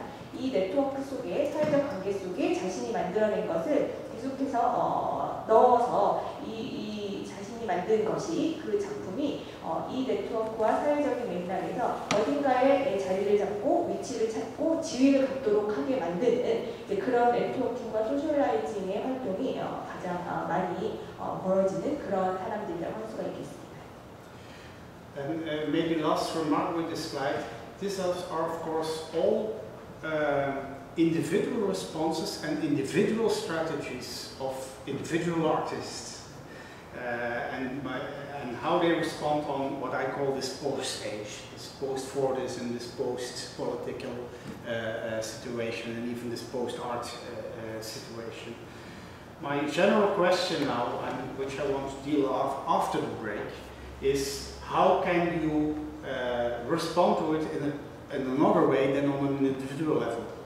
And are there possibilities to respond to that on a more collective way, for example? 네, 그래서 지금 보여드린 이 예술가들이 이제 영위하고 있는 그런 전략들은 사실 이 개인 예술가들이 취하고 있는 전략이자 태도입니다. 이 여러 포스트 시대에 대응하고 있는 개인으로서의 예술가들의 전략을 이제 말씀드린 거고요. 이제는 이제 쉬는 시간 후에 말씀드릴 내용은 과연 이 여러 포스트의 시대를 우리가 뛰어넘기 위해서 이렇게 개인들이 취하고 있는 전략 외에 어떤 다른 방법이 있을 것인가, 집단적으로 대응할 수 있는 방법, 전략이 있을 것인가, 그런 내용들에 대해서 얘기를 드려볼까 합니다. Shall we say until 7? 네, 7시까지 쉬도록 하겠습니다. Okay, shall we start again? She has a question. Question, yeah, sure. 아까 보여주신 거 있잖아요. 그 아티스트 디스턴스 중에서요. 어떤 사람은 모노리티고 어떤 사람은 아트 릴레이트한 작업을 아예 관두고 그런 이걸 얘기해 주셨는데요. 이게 지난 20년간 선생님을 하신 거에 결과거든요. 네, 아까 말씀드린 대로 75년에서 2006년 사이에 예술학교에서 공부를 하고 예술가가 되었든 다른 일을 하던 이제 그랬던 사람들, 예술가들, 통칭하자면 예술가들 인터뷰. 말씀하신 1800년. 네. 그러면 혹시 Solved? 75년도 때에 이 메이크업하고 지금 2006년 그 이후의 메이크업 많이 차이가 나나요? Her question is that is there any significant difference between statistics if you look at only those who studied in the 1970s or those who studied in the 2000s? Can you make a kind of comparison between statistical figures? Yeah, I didn't go into depth to this, but for example, the monoliths, typical generation who finished their studies in the 1970s, and also most of them real survivors. I mean that but of course this remark, we didn't found a lot, because in the 1970s not a lot of artists finished their study. It were only 3, 4 sometimes for each school, while in 2005 it were hundreds. So there is also a huge difference. So there was already, you could say, a pre-selection of artists in the 70s, a pre-selection with, after democratization of education, where I talked about it, disappeared, at least in Europe. Yeah? 네, 말씀하신 것처럼 이제 공부했던 시기별로 당연히 이제 통계의 수치가 이제 달라지셨었는데요. 좀 이렇게도 설명을 드릴 수가 있을 것 같습니다. 저쪽에 지금 가운데 8.1%를 차지하고 있는 이제 전통적인 방식으로 작업을 하는 예술가들 같은 경우에는 이제 대부분 70년대에 공부했던 그런 이제 사람들이라고도 말씀을 드릴 수가 있을 것 같은데요. 또 이제 한편에서 또 생각을 해보면 70년대에는 예술학교를 졸업한 예술가들이 많지 않았다는 사실을 또 간과해서는 안 될 것 같습니다. 그래서 이미 이 이제 연구에는 이제 그 프리 셀렉션이라고 말씀을 하셨는데요. 이 이제 모수들을 선택하는 거에서 이미 어떤 사전에 이 연구자의 이제 선택이 좀 개입을 했다라고 볼 수가 있는 것이죠. 그래서 그 이제 70년대에는 예술가들 중에 예술 학교를 졸업한 사람이 서너 명에 불과했다면 2000년대 중반에는 그 숫자가 이제 100명에 가까워진다는 식으로 이렇게 이제 말씀을 드릴 수가 있을 것 같고요. 그래서 이 이제 8.1%에 속한 사람들은 정말 살아남은 사람들, 전통적인 의미에서 예술 작업을 하면서 정말 진정으로 살아남은 사람들이라고 말씀드릴 수가 있을 것 같습니다. And the second thing, what is an important shift in time, I think, or between generations, is something which is difficult to express in quantities, but it is the mental state of artists. What I mean by that is that the 21% hybrids which is growing has no moral problems or ethical problems with making commercial arts or commercial things. And they are growing, so they don't care autonomous, not autonomous, I make my thing. But it's of course also a kind of, while for example the 28%, which is also a growing group, has still problems with this. They make a clear border between those, and they're really, shall I not? But the younger group more and more goes in this hybrid situation that they say, boy, I make what I make, and you decide. And but of course, sometimes it's rhetorics, sometimes it's real. It's a kind of, but that you see that they are, discussion about autonomous art. Come on, this kind of attitude. We are not busy with that. 네, 그래서 이제 또 다른 세대별 차이를 좀 말씀드리고 싶은 게 사실 이런 부분은 이제 숫자로 설명하기는 좀 어려운 부분인데요. 이 예술가들의 어떤 심리적인 상태라고 할까요? 그래서 예를 들어서 맨 위에 21.1%를 차지하고 있는 하이브리드 아티스트 같은 경우에는 이 이제 그룹이 이제 증가하고 있는 그룹인데 이 그룹의 예술가들은 상업적인 일을 하는 것에 대해서 죄책감, 예술가로서의 그런 뭐 윤리적인 그런 이제 문제 의식 같은 것을 거의 느끼지 않고 내가 만드는 것이 뭐 나의 작품이다라는 뭐랄까 당당한 그런 이제 심리적인 상태를 가지고 있다면 그에 반해서 역시 이제 증가하고 있는 그룹인 두 번째 그룹의 28.3%를 차지하고 있는 이 다원적인 능동적인 이런 아까 말씀드린 대로 이 좀 분명하게 구분을 지으면서 작업을 하고 있는 자율적인 예술과 디자인이라든가 다른 그런 일들을 철저하게 구분을 해서 이제 작업을 하는 예술가들 같은 경우에는 여전히 그런 심리적인 문제를 이제 고민을 많이 하고 있는 것으로 나타난다고 합니다. I now want to go further and look at how artists respond to it, but also, first of all, which I did already 2 times, is how museums or exhibition makers respond and how they develop new kind of exhibitions to show work nowadays, and especially how they respond to this kind of what I mentioned 2 days ago, I think, this kind of global time chronotopy, in which you get a kind of Disneyfication where only experience is important and not a time frame anymore. And I think we see more and more very interesting new shows made which have a very complex relationship between, at one side, letting feel an experience, and at the other side also going in depth back to history. So you see also a kind of, what I could say, a rehistorization of, in a specific way, of exhibitions, of artworks, etc. When global times means in fact, art in the time of the end of history kind of look, you see a kind of rehistorization of works. What would that be? That I call it global time. That means that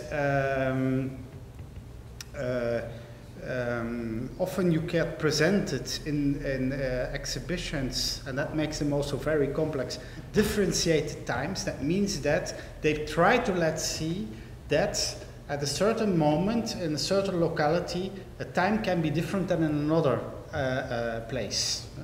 I know this sounds very abstract, but I come with an example in detail which tries to explain to, and that our many localities can have different time frames.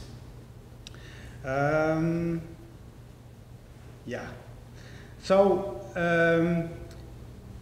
how they do this is, for me, interesting. It's not showing anymore work just as in local time. This is the history, this is the canon, and we don't discuss it.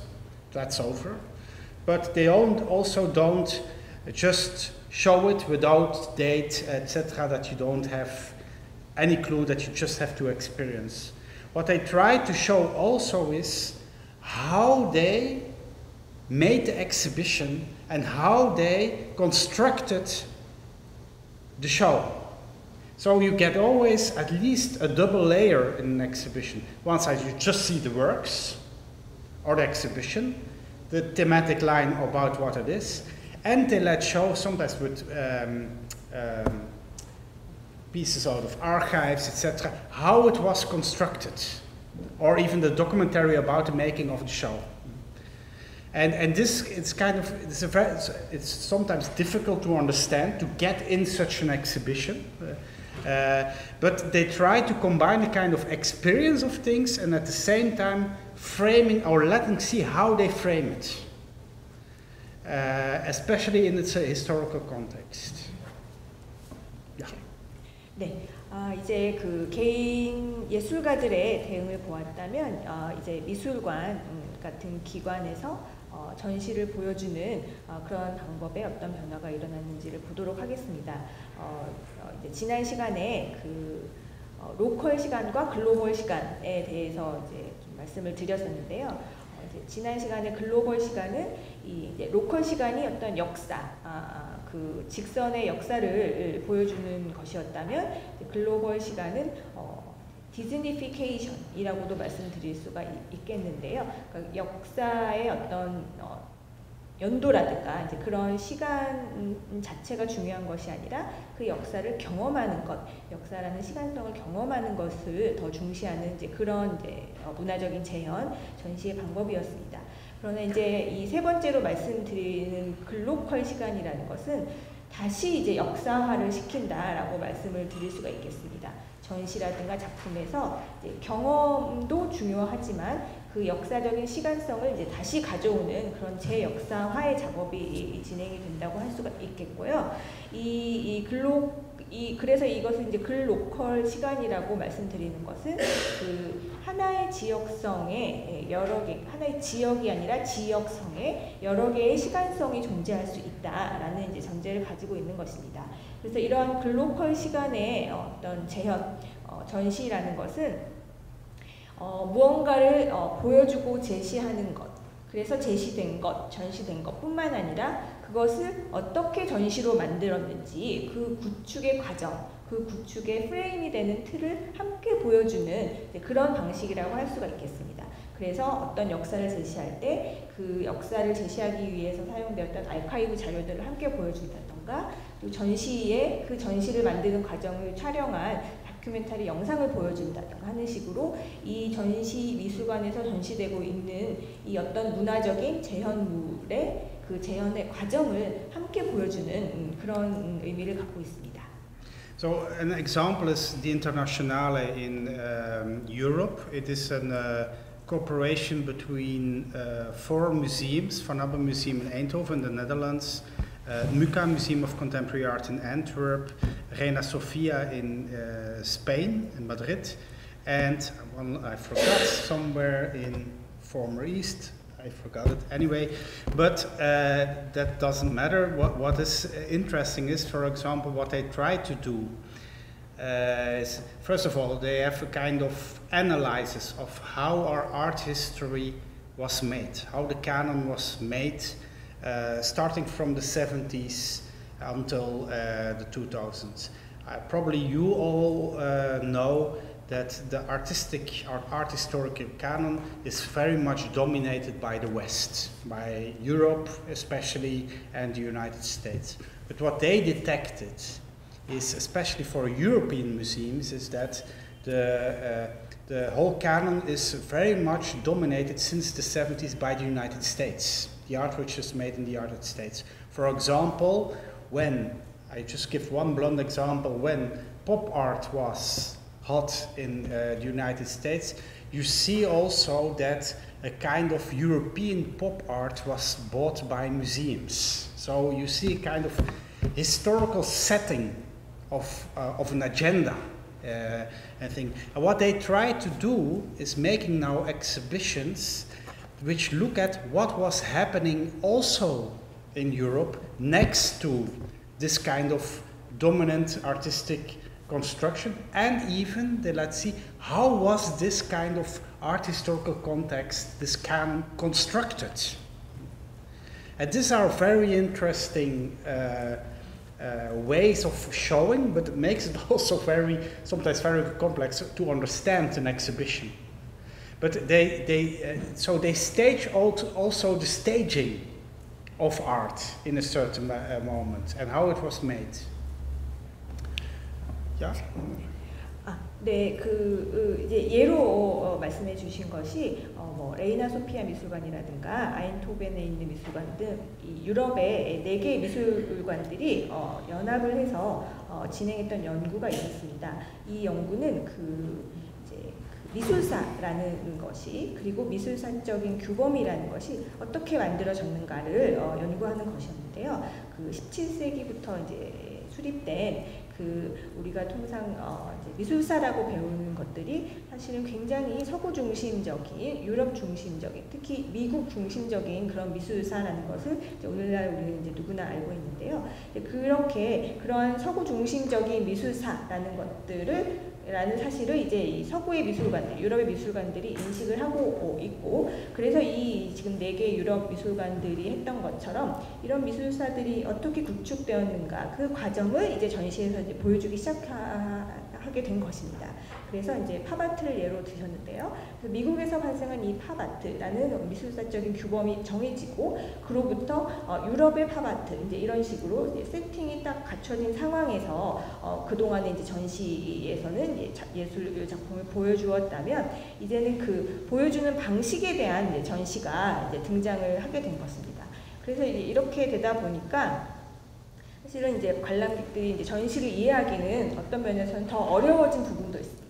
이 제시된 전시를 볼 뿐만 아니라 그 전시가 어떻게 만들어졌는지까지를 이제 봐야 되는 것이죠. 그래서 이제 요즘은 이 전시라는 것이 일종의 이제 무대에 올리는 일이라고 표현을 할 수가 있게 된 것이라고도 말씀드릴 수가 있겠습니다. So in that sense, it's also really rewriting history. It is rewriting the canon, and by doing this, you say also canon is relative. It's made. That's what I mean by many localities. Also, they related back to the locality what happened here, and they really asked what happened, for example, in the 70s in Belgium. Was there something else going on than this pop art, for example? This kind of things. And they come up with a lot of very interesting stories which also have to do, again, with power sometimes.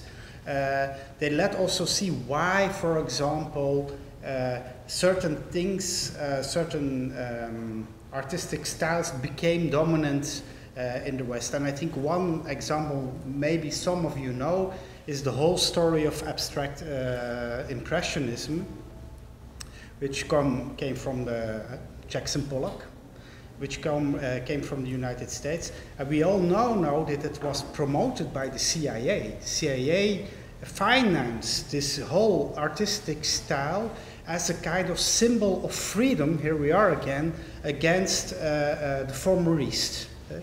And this kind of stories, this is a big story, of course, but you have a lot of small stories which describe in an almost, that's why it interests me, I think, in a sociological way, why certain artistic styles came up at a certain moment and were promoted also, and who did it.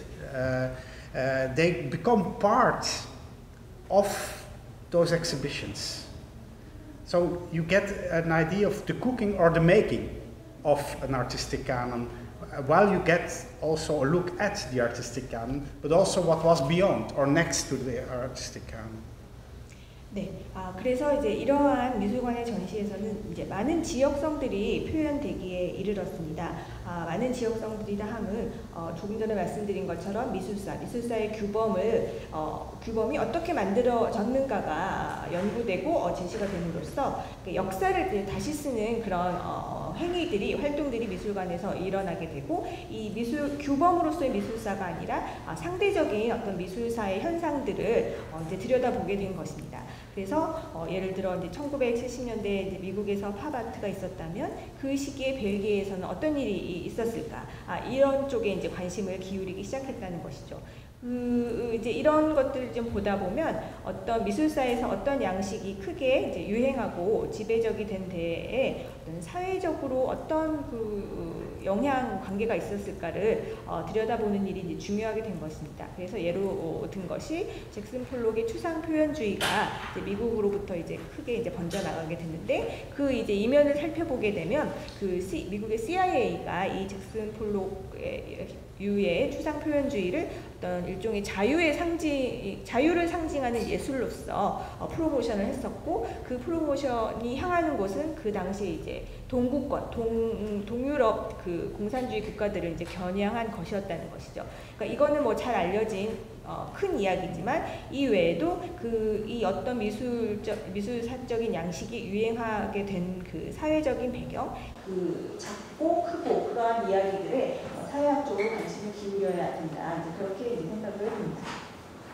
So in strategy they follow, I go with Michael Bakhtin again, the man of chronotops novelization, and he uses this word in describing the difference between an epic story and a novel, and he says, I put it very direct in my words, he says the hugest difference is that an epic story is a closed story, like the artistic canon is told as a closed story. That's the canon.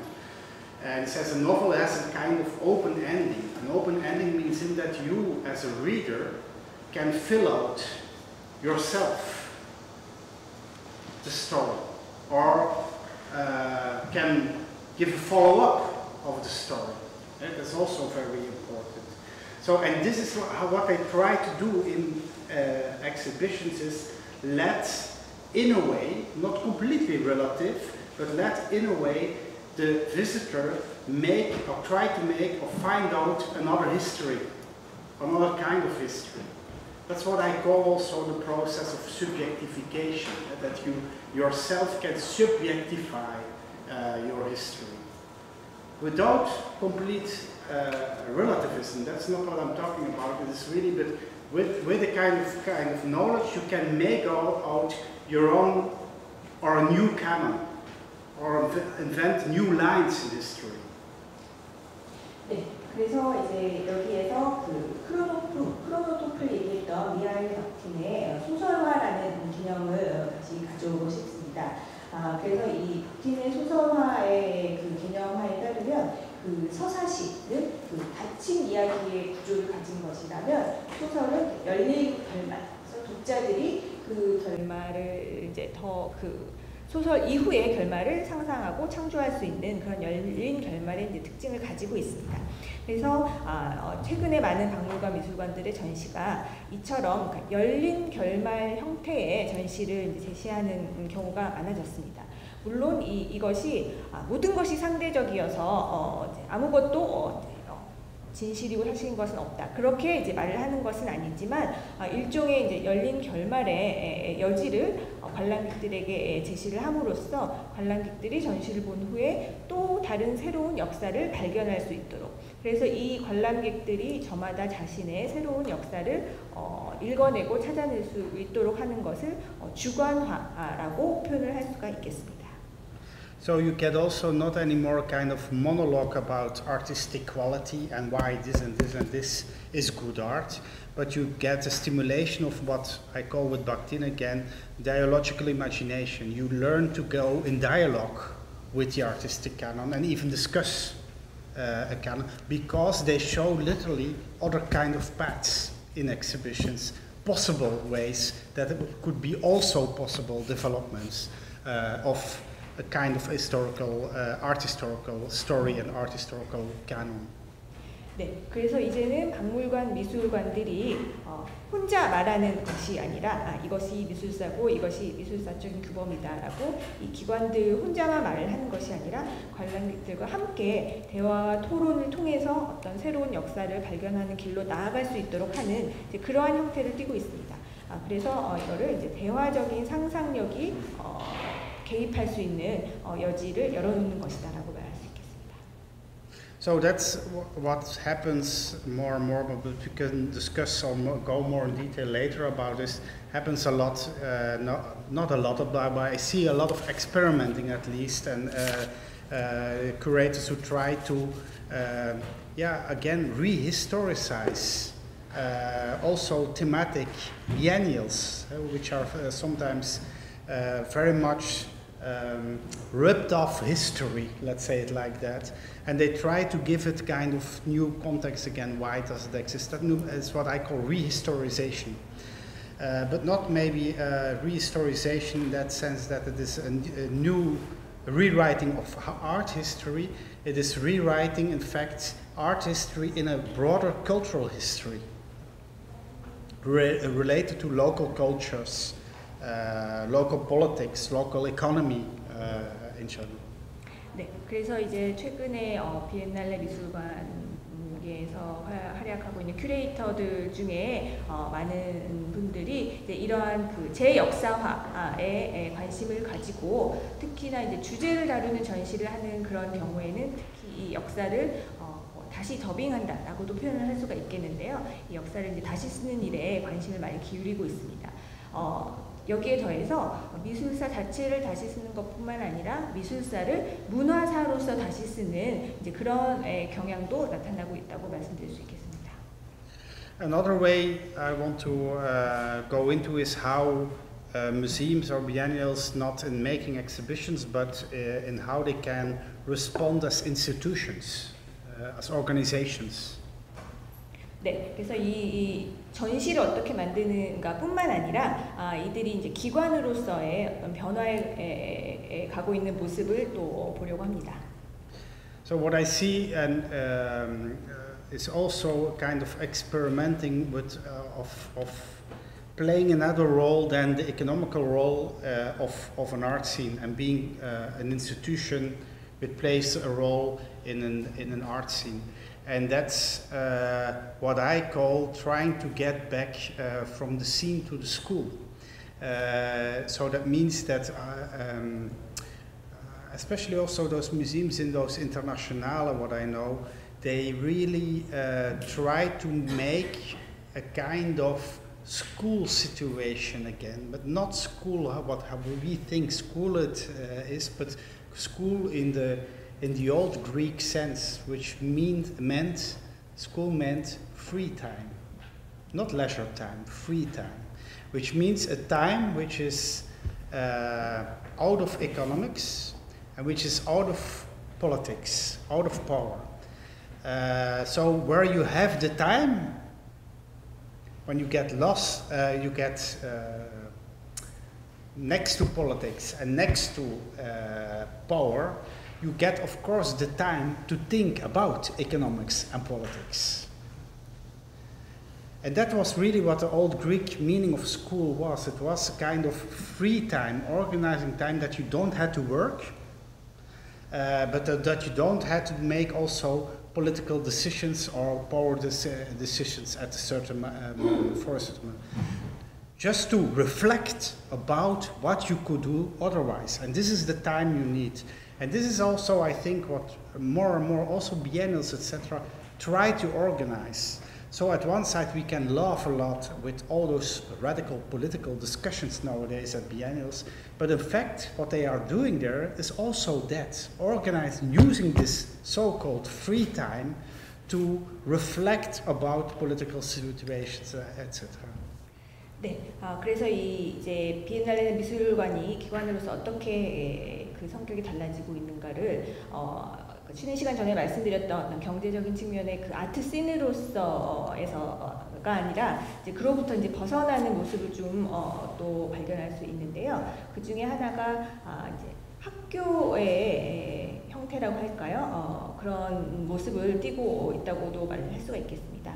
우리가 통상적으로 생각하는 그런 학교가 아니라 고 그리스어, 지금 저기 보고 계시는 옛날 그리스어의 스쿨이 의미하는 학교, 이 그리스어가 의미하는 학교는 자유시간입니다.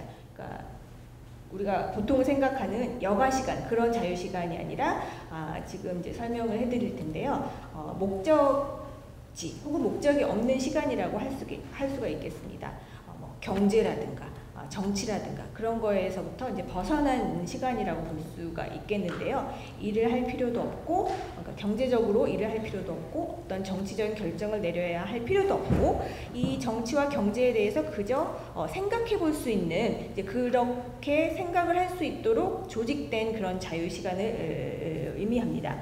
그래서 이제 앞서서는 그 이제 미술 비엔날레 같은 행사에서 미술과 전혀 상관없는 정치 철학자들이 모여서 토론하는 일에 대해서 이제 비판적으로 말씀을 드렸지만, 사실 어떻게 보면 이 미술의 현장에서 아무런 목적 없이 이 정치 자체에 대해서 그저 생각해 볼 수 있는 시간을 제공하는 그런 미술 기관, 미술 제도의 역할을 이들이 수행하고 있다라고도 볼 수가 있겠습니다. And also they can respond to schools and try to break open schools which have to deal with those competences and contact hours again. A beautiful example is not in the visual arts but circus circus artists in Denmark, which go into the schools and try to reformulate competences, literally competences, in something. Competences is something, that's their definition. Competence is something you need to know. It's knowledge. You say you need to know, or you need to have this and this and this skill. That's what you need to know when you come out of this class. What they try to do is to reframe this whole thing about things you can know and you need to know to what they call not a research but a quest. A quest means something what you don't know and what you invent and need to invent yourself at a certain moment. Like the Holy Grail was invented by the knights who fought a search for the Holy Grail. That's a quest. That's a quest. And so they try to bringing in schools again the idea of and getting familiar with not knowing. And that maybe it is that you never will know and you have to deal with it. And there it comes again what I said yesterday about especially this thing of subjectivity. Something you don't know, or it is a kind of confirmation, a very subjective relation, if somebody will be a good performer or not. And it has nothing to do with if she can lay her leg at a certain level.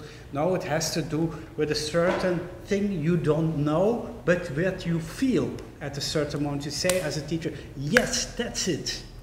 And that's the try that they try to bring in schools to back again. And I think that can, institutions, because they are in free time, they can organize this and try to give this subjectivity back relevance. 네, 그래서 이러한 변화는 그 실제 학교 현장에서도 변화를 가져올 수가 있는데요. 그 덴마크의 서커스 아티스트의 예를 들었습니다. 그래서 이 서커스 아티스트는 그 학교 기존의 학교 시스템으로 들어가서 이제 어제도 말씀드렸다시피 이제 최근의 예술 학교들은 학생들이 이 가져야 할 스킬 그리고 능력, 지식 그런 것들을 학생들이 필요로 하는, 알아야 하는, 갖춰야 하는 그런 능력과 지식과 기술을 가르치는 곳이 이제 예술 학교로 지금의 오늘날에는 이제 지금 인식이 되고 있는데요. 이 아티스트는 그것을 이제 다시 말하자면 포뮬레이션을 했다고 생각을 하시면 될 것 같습니다. 그래서 이 필요로 하는 것이 아니라 이제 찾아가는 그 퀘스트라고 말씀을 하셨는데요. 찾아가는 과정입니다. 그래서 여기에서는 알지 못하는 것 것이 사실은 굉장히 중요한 역할을 차지하고 그 알지 못하는 것을 가지고 어떤 과정을 거쳐서 당신 스스로 뭔가를 발명할 수 있는 단계까지 느껴서 발명할 수 있는 단계까지 가는 그런 과정을 교육에 이제 도입을 하는 이제 그런 형태를 띈다고 말씀을 드릴 수가 있겠는데요. 이 과정에는 조금 전에 말씀드렸던 이 자유시간이라는 개념이 어떠한 형식으로 조직이 되어서 제시가 되는데 그 자유시간에는 내가 알지 못함에 대한 그 알지 못함에 대한 탐구가 벌어지는 그런 이제 과정이라고 볼 수가 있겠고 이 과정이 바로 그 subjectivity 주체성 혹은 주관성 이렇게 느낌으로 알 수 있는 배워서 아는 것이 아니라 느낌으로 알 수 있는 이제 그런 요소들이 중요하게 작용을 할 수가 있습니다. Maybe last and most important thing what I think is what I see a lot of institutions trying to do is it starts with something very blunt, just making free entrance. Getting for free that you get for free in the museum. That's one thing. But of course what they also want to do is giving knowledge for free on the internet, just by making websites, very like Wikipedia. And trying to put more and more, and that's what I call feeding the common, and making also space in museums for very weird singular views, which cannot be anymore discussed, for example, or communicated in mainstream media.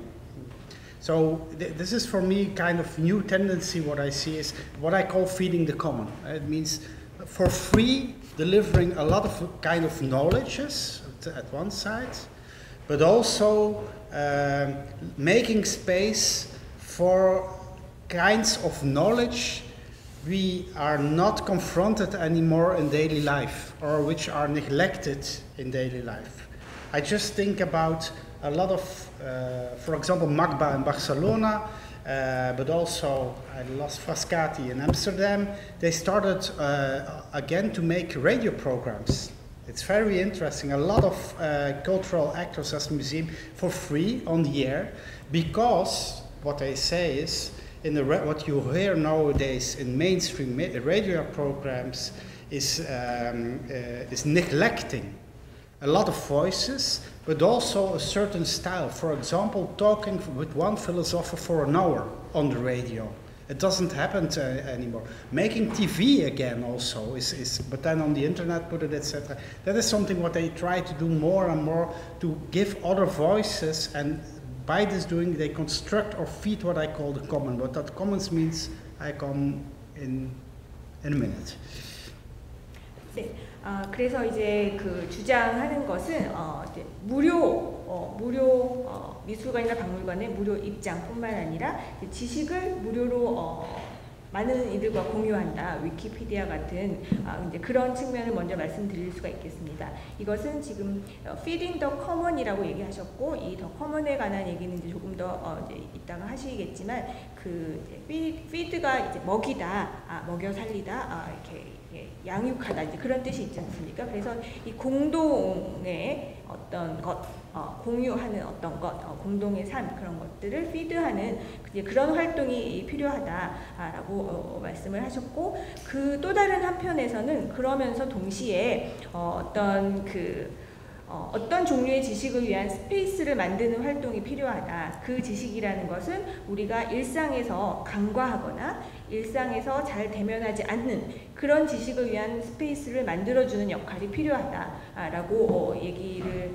할 수 있겠고, 그 예로 그 바르셀로나의 막바 같은 미술관에서는 그 라디오 프로그램을 운영을 하고 있습니다. 그래서 이 라디오 프로그램에는 뭐 미술계, 문화계, 학계 이런 인사들이 이제 무료로 출연을 해서 말하자면 뭐 1시간 동안 대중 매체에서는 이제 사라져버린 철학자들의 1시간짜리 토크라든가 이제 그런 식의 일상에서부터 멀어진 그런 종류의 지식을 위한 공간을 만드는 역할, 그런 것들이 이제 미술관에 필요하겠다라고 보고 있습니다.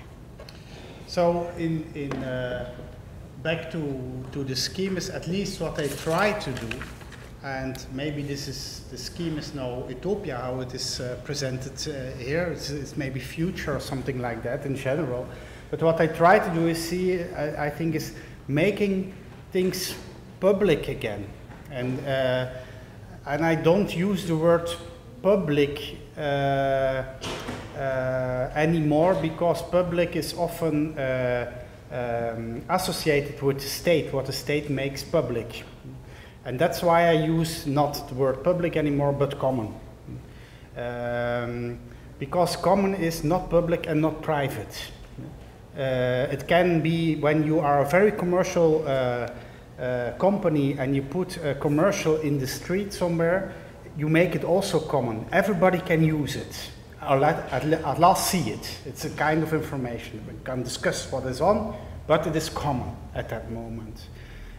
But what I think is what the institutions try to do more and more, and also what they should do and why they should do, I come to this later, is constructing in all those fields, breaking in also in all those fields, like the market did, but in a completely other way, by breaking open and making things free there again.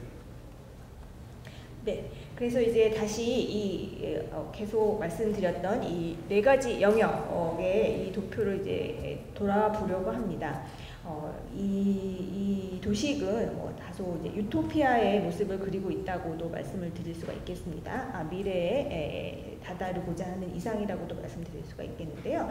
이제 여기에 이제 중요한 핵심은 모든 것을 퍼블릭 공공적인 것으로 이제 만든다, 이제 그런 뜻이 이제 담겨 있습니다. 그런데 이제 퍼블릭이라는 단어를 사용하지 않으려고 하는데요. 이 퍼블릭이라는 단어는 그 스테이트, 국가와 되게 밀접하게 관련을 맺고 있는 단어이기 때문입니다. 그래서 대신 사용하는 단어가 바로 좀 전에 말씀드렸던 커먼이라는 단어이고요. 이 커먼이라는 것은 프라이빗한 것도 아니고 퍼블릭한 것도 아닌 그런 어떤 공유의 어떤 공동의 그런 것을 지칭하게 됩니다.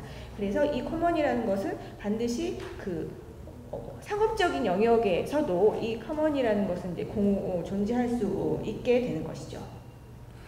So literally what you see is that institutions like, for example, but also artists break open the domestic space again just by putting things free on the internet, which you can consult at your home. This is the most simple way to do. But you see also, for example, artists who invite themselves at home, they at random ring invite themselves for dinner this evening. Can I have a dinner with you this evening? To talk about art. This kind of very strange ways of actions or interventions you see in the domestic space. What you see in the peers more and more, and we try to set this up also in Antwerp, is talking in art schools again about politics. I don't mean party politics, but I mean politics in the general sense of the word, which means giving form to life and giving form to society. That's the meaning of politics in general. That means also when you discuss about giving form to life with students, means also how do you want to give yourself form? Why do we need to be all, for example, artistic entrepreneurs nowadays? What is the meaning of artistic entrepreneur? What are the consequences when you behave as an artistic entrepreneur? Where does it come from? So this is kind of thinking political again about your own situation in the peers.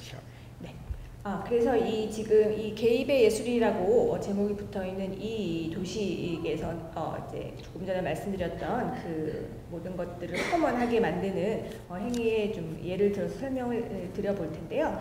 지금 저기 한국어로 국내라고 지금 번역이 되어 있는데 저희가 지금까지 이걸 이제 가정의 영역으로 번역을 해왔기 때문에 좀 수정을 하도록 하겠습니다. 그래서 이제 가정의 영역, 동료의 영역, 그리고 시장의 영역, 시민의 영역, 이 각각의 영역이 이 커먼을 위해서 바뀌기 위해서는 모두 그 이제 장벽을 열고 무너뜨려야 된다라는 게 이제 기본적인 컨셉입니다. 그래서 이제 예로 든 것이 가정의 영역에 있어서도 예술가들이나 기관들이 어떻게 이제 움직여야 되는가, 이 도메스틱 영역을 이제 오픈시키기 위해서 어떻게 움직여야 되는가라는 예로서 예술가들이 가정을 방문해서 저와 함께 식사를 하시며 예술에 대해 이야기해볼까요? 라고 이렇게 권한다던가 라는 그런 이제 예를 들 수가 있겠고, 또 이 동료의 영역에서도 이제 정치에 관해서 이제 더 얘기를 나눌 수 있다. 이제 여기에서 말하는 정치는 정당 정치 같은 그런 정치가 아니라 정치의 원래 뜻이 삶과 사회의 어떤 폼, 형태를 부여하는 것이 이제 정치라고 했을 때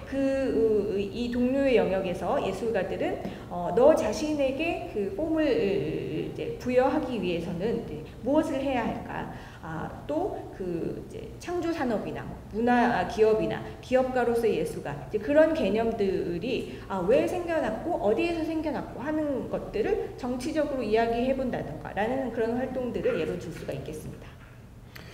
And also in the market itself, you see tendencies to try to do that. And one very good example is, I think, of Lawrence Lessig is Creative Commons. The whole license here about Creative Commons is at least a try to make things for free again in the market itself. And we have to understand this free very good. It's not free like free beer. It is free like freedom of speech. That means, and I try to explain this by an example, which I think Lawrence Lessig himself does laterally. It is not just giving things for free. It is giving things for free when you can use them again to reproduce also new things.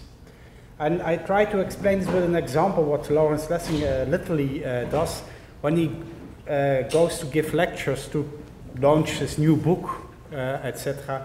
You have a choice after the book launch. You can buy the book, there it is a book, or you can get the book for free. You can choose. But when you want it for free, you promise the author at least that you will have in a month a discussion with him about the book on the internet, etc. But that, I just tried, this is a very simple example, but this is what I try to want to say with free. It is free in the sense of not an economic free, it is free in a political or in a public way, being free of something. I hope that. 네, 그래서 이제 세 번째 영역, 시장의 영역에 얘기를 해본다면요, 많이 아시겠지만 로렌스 레시그란 사람이 제안한 크리에이티브 커먼스라는 사례를 들 수가 있을 것 같습니다. 저작권에서 자유롭게 어떤 이제 문화적인 산물을 이용하도록 하는 것인데 이것이 하나의 시장을 이루도록 하는, 시장 자체가 되도록 하는 그런 활동이라고 할 수가 있겠습니다.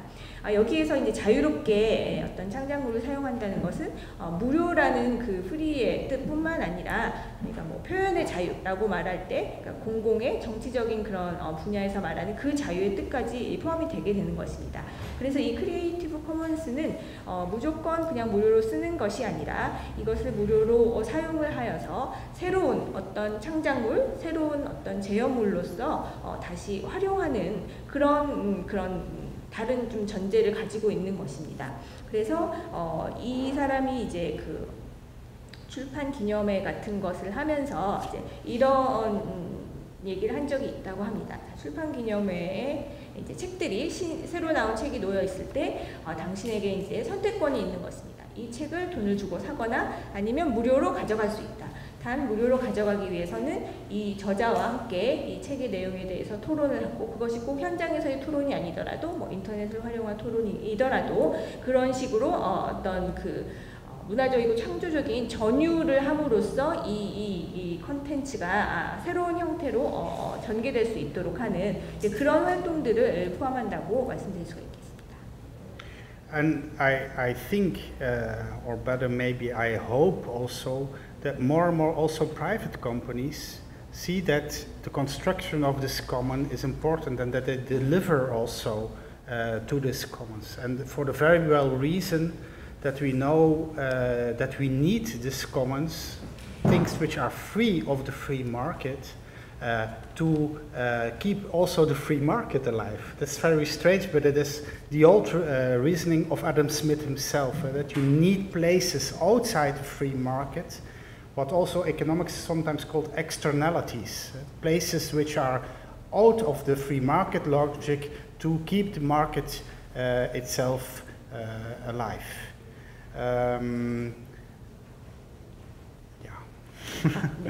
그래서 이제 최근에는 이제 기업들도 이런 커먼스의 구축에 이제 관심을 기울이고 많이 기울이고 있는 것을 발견할 수가 있는데요.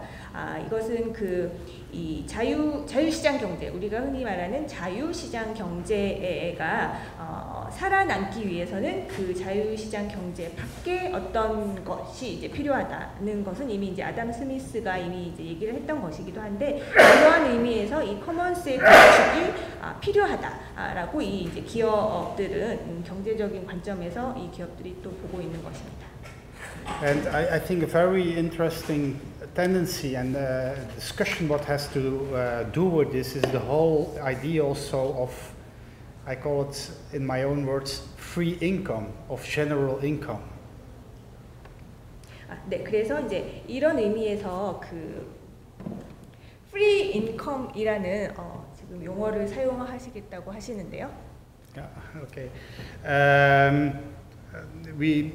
A lot of discussions, certainly also in Europe, and there also was a petition for doing research about this, that at least the European Union would apply research about the possibilities of general income. General income means, for example, that everybody, just because he or she is a human, gets, let's say, 100,000 won a month. 네, 그래서 이제 뉴스에서 들으셨겠지만 최근에 이제 EU 국가들 중에 general income, 이 사회에 살고 있는 사람이라면 누구나 기본적인 수입을 얻을 수 있는 그런 이제 체계를 이제 생각을 하고 논의를 했었습니다. The fact is the principle that life should be for free. 네, 그러니까 인생이 이제 무료여야 된다는 거죠. 그러니까 돈을 지급을 함으로써 이 삶이 무료로 영위되어야 한다라는 이제 얘기가 되는 것입니다. And this sounds in many years of many people as a very left-wing radical political idea. 네, 이런 얘기들은 이제 특히 급진적인 좌파적인 입장을 가진 사람들이 많이 주장을 했었는데요. But it is very interesting to see that, for example, in Belgium, the richest company owner, millionaire, is defending this idea. 네, 근데 흥미로운 것은 벨기에에서 가장 돈이 많은 기업체의 대표가 바로 이러한 아이디어에 찬성을 했다고 합니다. And 2 years ago, I gave also a lecture in Hollywood for the directors of America, so the big, rich film directors in the United States, and it was a very funny discussion. It was a classical lecture about post-Fordism, what I did there, and at the end was a discussion. I didn't come up with general income, but they came up with general income, and in the public were also a lot of unions of the actors, but also unions of the camera people, etc., technicians, etc. Very interesting in this whole discussion was that the unions in the room were against general income, and the directors of America were for general income. So you see a very strange shift in thinking about what commons can mean and the necessity of the commons. 네, 그래서 이제 2년 전에 미국 헐리우드 영화 감독들을 대상으로 이제 강연을 한 적이 있습니다. 포스트 포드주의라는 주제를 가지고 얘기를 했었는데요.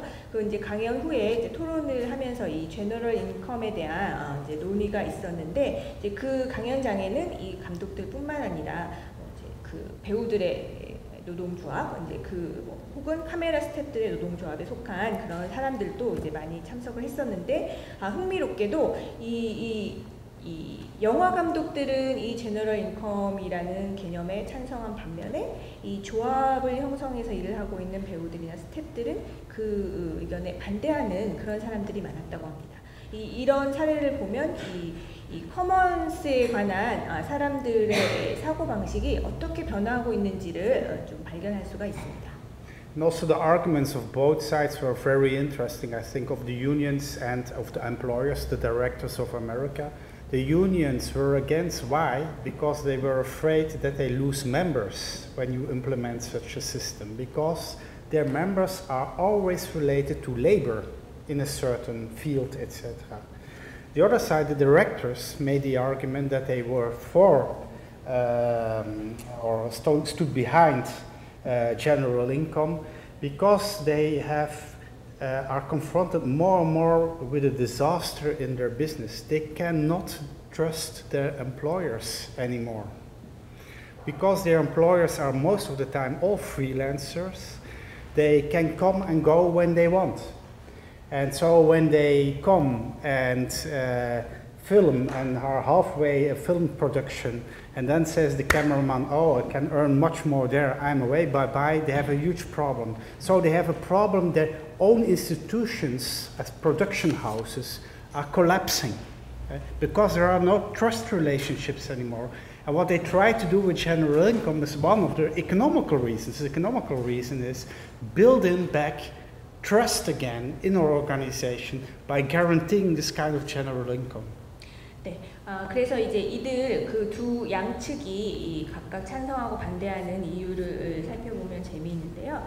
이 조합원들 같은 경우에는 이런 기본적인 인컴이 보장이 되는 경우에는 이 조합의 조합원들의 숫자가 줄어들 것이라는 이제 우려가 생기는 것입니다. 이 노동조합이라는 것은 말 그대로 노동하는 노동자들과 이제 밀접하게 관련이 있는 제도인데, 이렇게 이제 제너럴 인컴이 보장되면 이 조합원의 숫자가 이제 적어지면서 이 조직 자체가 흔들릴 수 있다, 이런 이제 논리를 세웠던 것이고, 이제 영화 감독들 같은 경우에는 이제 많은 경우 이 영화판에서 일하는 이 노동자들이 프리랜서의 신분으로서 일을 하게 되었고, 이제 그러다 보니까 예를 들어서 영화 제작 중간 단계쯤에 어떤 카메라 스텝, 프리랜서로 일하는 카메라 스텝이 더 좋은 급여를 받는 다른 현장으로 옮겨버린다거나 하는 이 필름 프로덕션이라는 이 기관 안에서의 어떤 경제적인 신뢰, 그런 것들이 많이 이제 약해진 그런 현재의 상황을 이러한 제너럴 인컴을 보장해 줌으로써 안정된 이 제도와 기관을 운영할 수 있다라는 그런 논리를 세웠다고 합니다. And I think when more and more also big companies, private companies, commercial companies are convinced of this model, we go to a completely other economical model also.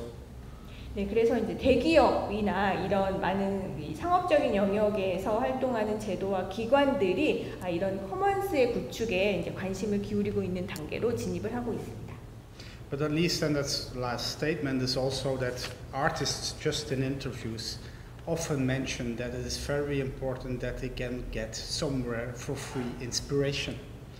And this is what the Commons offers.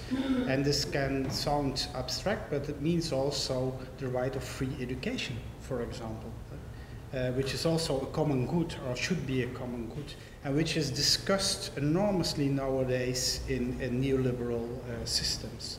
For example, last year in the Netherlands, the government decided that there will be no scholarships anymore for students, and that you only can get a loan, I think, or a rent for money. This means a disaster also for the economy on the long run, because you select and pre-select already the more richer students, not the more clever students, the more richer students in such a system. So you see again a kind of de-democratization of education nowadays. So we are going back, for Europe at least, to the 70s. And I think this principle of the commons is against this whole idea that it just says that you need, for example, such a thing free of the free market, like education, like Adam Smith himself said, to improve the market and to have also a strong economical system. 네, 그래서 이제 마무리를 하면서 그 인터뷰 과정에서 만났던 예술가들의 얘기를 좀 드려보자면 그 예술가들 또한 어떤 커먼스의 필요성을 얘기를 많이 한다고 합니다. 어떤 예술 작업에 영감을 얻고 아이디어를 얻고 할 수 있는 그러니까 무료로 자유롭게 그런 아이디어와 영감을 얻을 수 있는 커먼스, 커먼 굿즈가 필요하다라고 얘기들을 많이 하고 이제 그 중에 하나가 바로 이제 무료 무상 교육이라고 얘기를 할 수가 있겠습니다. 이제 최근에 그 네덜란드에서 이제 장학금 학생들에게 장학금을 이제 지급하지 않는 이제 정책을 펴게 되면서 이제 학생들은 무조건 이제 대출을 받거나 집에 돈이 많거나 아니면 대출을 받아서 이제 학교를 다녀야 되는 이제 그런 이제 상황이 되었는데 이러한 구조는 이제 장기적으로 봤을 때는 경제에도 이제 나쁜 이제 영향을 미치게 되는 것입니다. 또한 이렇게 이제 장학금을 주지 않는 그런 교육 제도에 있어서는 학생들을 뽑는 그 과정에서 이미 아까도 말씀드렸지만 프리셀렉트 사전에 이미 선택된 학생들로부터 이제 출발을 하게 되는 그러니까 이제 똑똑하고 공부를 잘하는 학생이 아니라 돈 많은 학생을 이제 뽑을 수밖에 없게 되는 이제 그런 상황이 펼쳐지는 것입니다. 그래서 이 이제 커먼스 공유의 이런 어떤 것을 구축하는 것은 그 아담 스미스가 말했던 것처럼 시장 경제를 더 튼튼하게 하고 시장 경제를 살아있게 하기 위해서 필요한 무료이자 자유로운 영역 그것이 이제 교육이 되는 것입니다. Voilà. Finished. 네, 여기까지입니다. 네. When you have questions, discussion, or yeah. 어제 제가 끝날 때 들었던 질문하고 네. 관련이 있는데요. 지금 말씀하신 거 비교했을 때 그러니까 많은 그 좌파운동 거래거든요. 제가 말씀드린 것처럼 노동조합 같은 어떤 직무별 이익단체들을 더 강화하고자 하고 그걸 강화하고자 하는 그런 측면들이 강하게 있다고 합니다. 그런 부분에 대해서 어떻게 생각하십니까? In relation to the question he raised yesterday after the class, he was wondering because you mentioned in Hollywood lectures, the union members they didn't want to weaken their organization as a laborers union from the leftist perspective. So, what do you think about the attitude and tendencies of those laborers who want to keep unions, laborers unions, etc.? Okay, yeah. My opinion about this, and also what I observe, also with talking with unions, is that they still reason in a Fordist way. So that means that they still hope to have a lot of members by defending workers in a certain field on a collective level. My own experience in Belgium about negotiation with the unions about what we call the status of the artists was awful. They couldn't understand at all. How can you defend a singular position? It's impossible. And I think there they make a huge mistake. They are losing members enormously in the Netherlands and in Belgium. And one of the reasons is that they never understood what post-Fordism is about. Their whole study clubs, etc. So I think it's very important. We try to still again with the unions discuss about this. We say you have to go to find new members, think about new formulas, about making them member again maybe, I don't mind anyway, but at least you have to protect also this very weak, or think about to protect these very weak positions of freelancers, of small young entrepreneurs also, not only in the creative field, who start a business, etc. How can you also be a union, and this sounds very strange, how can you be a union also maybe for an employer and not anymore for also for an employee, to protect certain guarantees, etc., etc. And that's a huge discussion. It's also difficult, I think. It's very difficult, but at least I see why they lose members day by day. And the reason is that they still think in this kind of collective way and have no formulas to protect individual, singular freelancers who have very weird careers also. I will do this first, but I have still something to say about that. 네, 네, 말씀하신 것처럼 그 이제 만났던 뭐 노동조합원들이라든가 그런 사람들은 여전히 그들만의 이유가 있습니다. 포드주의식으로 어떤 지향해야 되는 어떤 부분에 있어서는 이제 그런 이유들을 분명히 갖고 있습니다. 이런 조합들은 당연히 조합원들의 수가 줄어들기 원하지 않고 또 뭔가 어떤 노동자들의 권리를 좀 보호해 줘야 되는 그런 집단적으로 그러니까 개인이 어떻게 대처를 해야 되는 것이 아니라 조합이라는 집단으로서 권리를 보호를 해줘야 되는 노동자들의 권리를 보호해 줘야 되는 영역이 분명히 이제 존재하고 있습니다. 그런데 이제 좀 더 깊이 들여다보면 뭐 벨기에 같은 경우에도 이런 이제 노동조합의 조합원들의 숫자가 이제 줄어들고 있는 그런 조합들의 이제 경우가 많이 늘어나고 있는 것을 볼 수가 있는데 왜 그런가? 그것은 바로 지금 포스트 포드주의식으로 일을 하고 있는 프리랜서 예술가들이라든가 혹은 예술 분야가 아니더라도 젊은 기업가들이라든가 하는 이제 포스트 포드주의식으로 일하는 노동자들의 권리를 조합으로서 지켜주지 못하고 보호할 수 있는 역할을 못하고 있기 때문에 조합원들의 수가 이렇게 점점 줄어들고 있는 이제 문제가 생긴다는 거죠. 그래서 이 파스칼 길랭이 보기에는 이 조합 집단적인 조직 제도로서의 조합이 어떤 새로운 공식을 필요로 하고 있다. 그것은 그 기존의 포드주의식의 노동자들뿐만 아니라 포스트 포드주의식으로 일을 하는 노동자들, 심지어 고용주들을 위한 조합도 필요한 이제 그런 어떤 노동의 시대가 되었다라고 이제 진단을 하고 있으면서요. 네.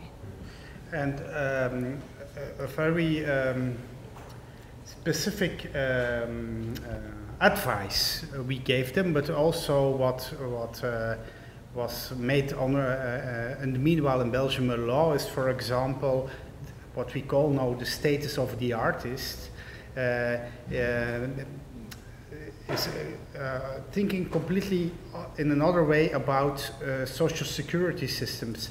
That means, for example, in the past when you want to have a fee of the government because you don't have work anymore at a certain moment, you needed to work, I think, for 1 year or something like that, or 2 years, and then you get, for example, 1 year or the right of 1 year fee. In the past was even not all your life, but 5, 6, 7 years you get the right of. We say this is a completely wrong system.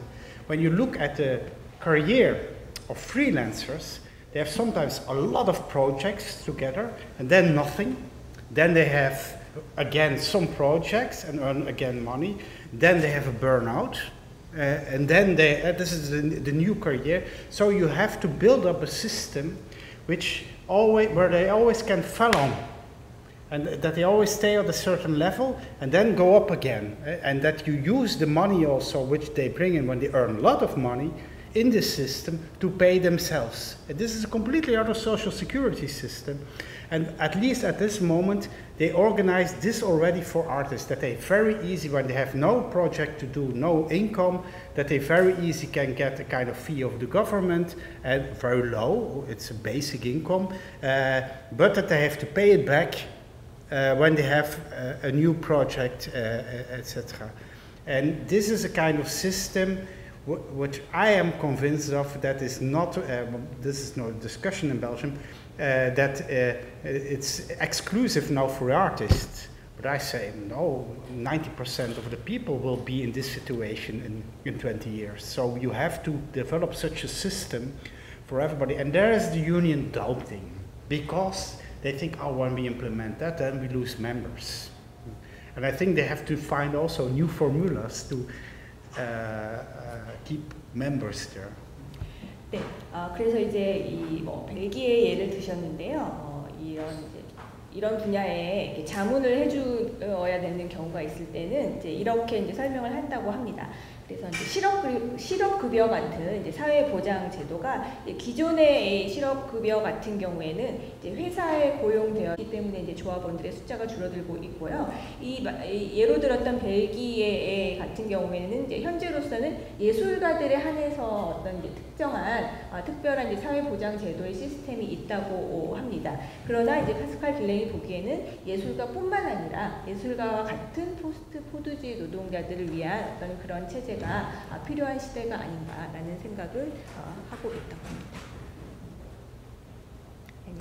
Anything to add? No? 우리도 마찬가지죠. We have the same situation in Korea. Okay. Yeah. 네. Question from? 커먼스에 대한 여러 가지 형태들이 있을 텐데, 약간 크리에이티브 커먼스에 대해서 언급하시고 해서 질문해보는 게 이제 한국에서 크리에이티브 커먼스가 가장 활성화되어 있고 활성화되는 계기가 이제 네이버에서 크리에이티브 커먼스를 이제 그 블로그나 이런 것들에 달 수 있게 하면서 이제 굉장히 확산되고 그런 식으로 많이 알려지고 그렇게 됐었는데. 우리도 많이 알다시피 사실 80% 정도의 검색 시장을 차지하는 네이버가 굉장히 그 폐쇄적인 어떤 자기들의 콘텐츠를 계속 자기들의 네트워크 안으로 계속 가져가는 어떻게 보면 굉장히 이제 가두리 양식장 같은 구조를 좀 가지고 있다고 저는 느끼거든요. 그렇게 이제 기업이나 시장의 그 뭐라고 해야 될까요? 플랫폼, 그 디지털 그 네트워크 플랫폼 위에서 어떤 이루어지는 공동체라고 하는 것들은 어떻게 봐야 하는지 좀 그런 것들에 대해서 어떻게 생각을 하시는지가 좀 궁금해요. You mentioned Creative Commons as one of the forms of commons, and in Korea there is the biggest company like Google called Naver. This company occupies almost 80% of the market on the internet search contents and engines. And in Korea, this company led the movement of Creative Commons by allowing people to put Creative Commons mark for their contents, things like that. So she thinks that if the idea of commons like Creative Commons is implemented on these digital platforms, who is dominant over the whole market, would it be really commons? Yes, you're right. I see there is a lot of discussion about Creative Commons because there is a lot of abuse in this. It's very funny. I went today to here a place where there was also a marketplace which is called Common Ground. It's very funny, but this is the most commercial place you can imagine. But anyway, I can show pictures about it. but yeah. And it's also something which Lessig himself recognizes, that there is a huge problem because indeed companies try to commercialize and monopolize this idea again. And what they probably don't know is by doing this they're killing themselves, because they are excluding again the common. It's good for themselves, of course, but it's not good for the general economy when they do this. But yeah, the only answer what I can give to this in the discussion is that's not what was meant by Creative Commons, that it would be monopolized by private companies.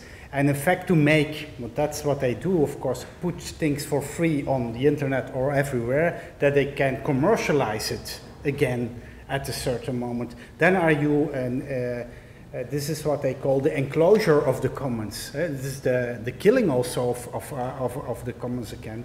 And the only thing I can say, at the end, it will kill themselves when you do this, because you need this common also to be economical productive again. In a sense, when you monopolize everything or make of everything a commodity, at the end you have no sources anymore for free to rebuild up new products, etc. I try to be more specific with an example. I have to think about it. Yeah. Shall I? Yeah. 네, 말씀하신 것처럼 사실 그 크리에이티브 커먼스 개념을 제시한 레시크 자신도 이 아이디어가 오용될 수 있고 남용될 수 있다는 사실은 알고 있었습니다. 그래서 말씀하신 것처럼 어떤 대기업에 의해서 이 커먼스가 이제 상업화되고 독점적으로 이루어지게 된다면 그건 사실상 그 인클로저라고 표현을 하셨는데 이 커먼스를 가둬버리는 봉합하는 형태가 되겠고 이것이 단기적으로는 이 기업체에 이 기관에 이제 경제적인 이득을 가져다 주겠지만 장기적으로는 이것이 이제 경제에 미치는 영향은 결국에 악영향이 되어서 결국은 이러한 상업화 커먼스를 상업화하고 독점화시킨 이 기업 자체가 kill themselves라고 표현을 하셨는데요. 이 자체의 어떤 부메랑이 되어서 돌아오는 이제 그런 형태로 결론이 날 수밖에 없다. 이제 그렇게 말씀을 하셨습니다. Yeah. So I think we have to stick with let's say it like that, the good idea of Creative Commons and not how it is abused nowadays. And we have to, of course, to be aware. This is also for me abuse of the whole idea of what a commons is. Well, this is the opposite of a common space. A common space which is only open for public between 11 o'clock in the morning and 10 o'clock in the evening, and which is every square centimeter is commercialized. You have to pay to have this ground and to occupy this ground. But I can't help it that they abuse this idea of commons in that sense. Because indeed creators know that it's very fashionable nowadays to talk about this, but this is the opposite of it. 네, 이제 커먼스에 대한 논의가 이제 유행을 하다 보니까 이제 또 다른 오용, 남용의 이제 사례로 이제 보여주시는 것입니다. 이제 커먼 그라운드라는 이름을 달고 이 공간을 이용하기 위해서는 돈을 지불해야 되는 이런 식의 이제 남용 오용을 사실은 막을 길은 없습니다. When this was real common ground, it means that I could go in and say, I come to do my stuff here. I come to shout something, come to say something, I do a performance, etc. And that's the test to know if it's real common ground, let they do it there or not. And I think that's something, I come to this tomorrow in the public speech also. I think a lot of, some artists try to do this, break open again, testing. Is this real common? Can we make a common it? And by doing this, they in fact also make again this common sphere. 네, 그래서 이제 이 공간이 진정한 커먼스의 공간이 되기 위해서는 이 안에 들어가서 내가 하고 싶은 대로 할 수 있어야 되는 것이죠. 그래서 어떤 예술가들은 이렇게 이제 남용되고 오용되고 있는 커먼스의 공간에 말하자면 침입을 해서 테스트를 해보는 그런 방식으로 이제 작업을 함으로써 이 커먼스에 대한 개념을 다시 환기시키고 또 다시 생각해보게 하는 그런 작업을 하고 있다고 합니다. This is amazing how this is yeah, okay. But at least you could sit there for free. I can assure you, but only between 10 a.m. and 11 p.m. or something like that, or 11 p.m. What?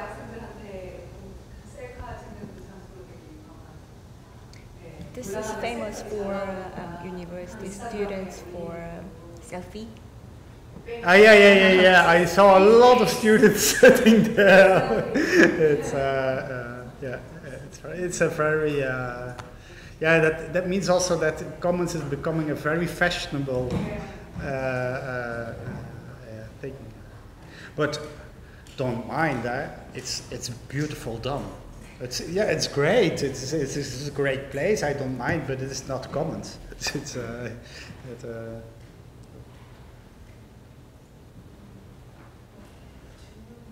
Sure. 시장 경제 넘어가는 노래를 계속 시장 경제 공공이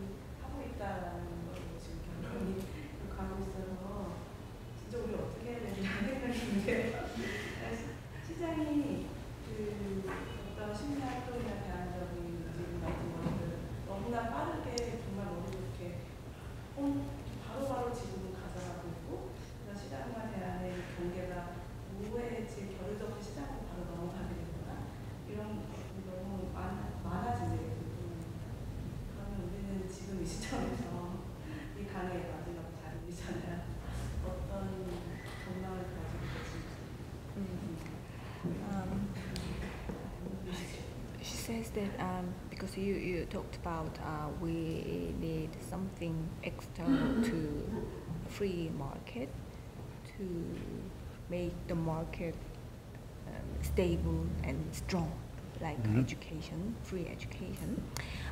But she feels that the market really rapidly swallow alternative strategies and attitudes and principles so rapidly that we really don't have a second to think about what is the boundary between the existing market and an alternative strategies like commerce. So rapidly the market adopt everything. Yeah. So she wants to know because she doesn't know what to do at this stage about the markets as an individual or as a collective. So she wants to know here your prospects. Yeah, that's a question of the golden calf, of course. It's a really difficult question, but and I have no fixed solutions or something like that, or immediate solutions. But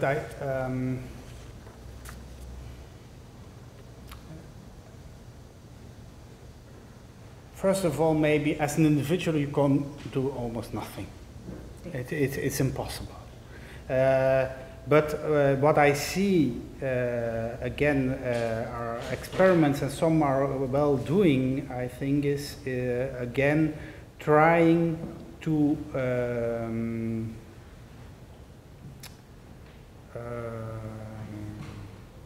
organize yourself in alternative collective way, and showing that it even works better than a free market system. I gave already yesterday the example of the windmills in the Netherlands and collectives which are organized around them. So I see some characteristics. One is, for example, don't stay in your own discipline. Organize yourself with other people, engineers, doctors, I don't mind, lawyers, etc. So this is already, and I see this also, the most heterogeneous groups survive. And, but I have also completely other examples. It's V22 in London, for example, are artists, started with artists. And funny thing is, they inverse the stock market. They are on the stock market. They put the whole collection on the stock market, and of the investment in the collection by the stock market, they buy in the city in London real estate, and they put now in those buildings, sometimes fancy buildings, studios and living rooms, very cheap for artists. So they inverse, in fact, the whole stock market system in a completely... It's a very ambivalent, tricky thing what they are doing there. Sometimes I doubt at which side they are, or something like that. But at least they see you can hollow out also the system in a very intelligent way. And of course, they're working not alone with artists, they're working with lawyers, they work even with bankers to give advice how they can break open the system and let it be sustainable. And maybe one thing what I interviewed, I lost the name of the woman who started with it all. Anyway, a very interesting thing, an advice she gave me, she said to make, for example, another economy, and make economy, especially in real estate, back sustainable and even in a way common for more people than can allow such a studio, is to claim and deal with the government that they at least make safeguard buildings for not that they cannot be sold for 100 years.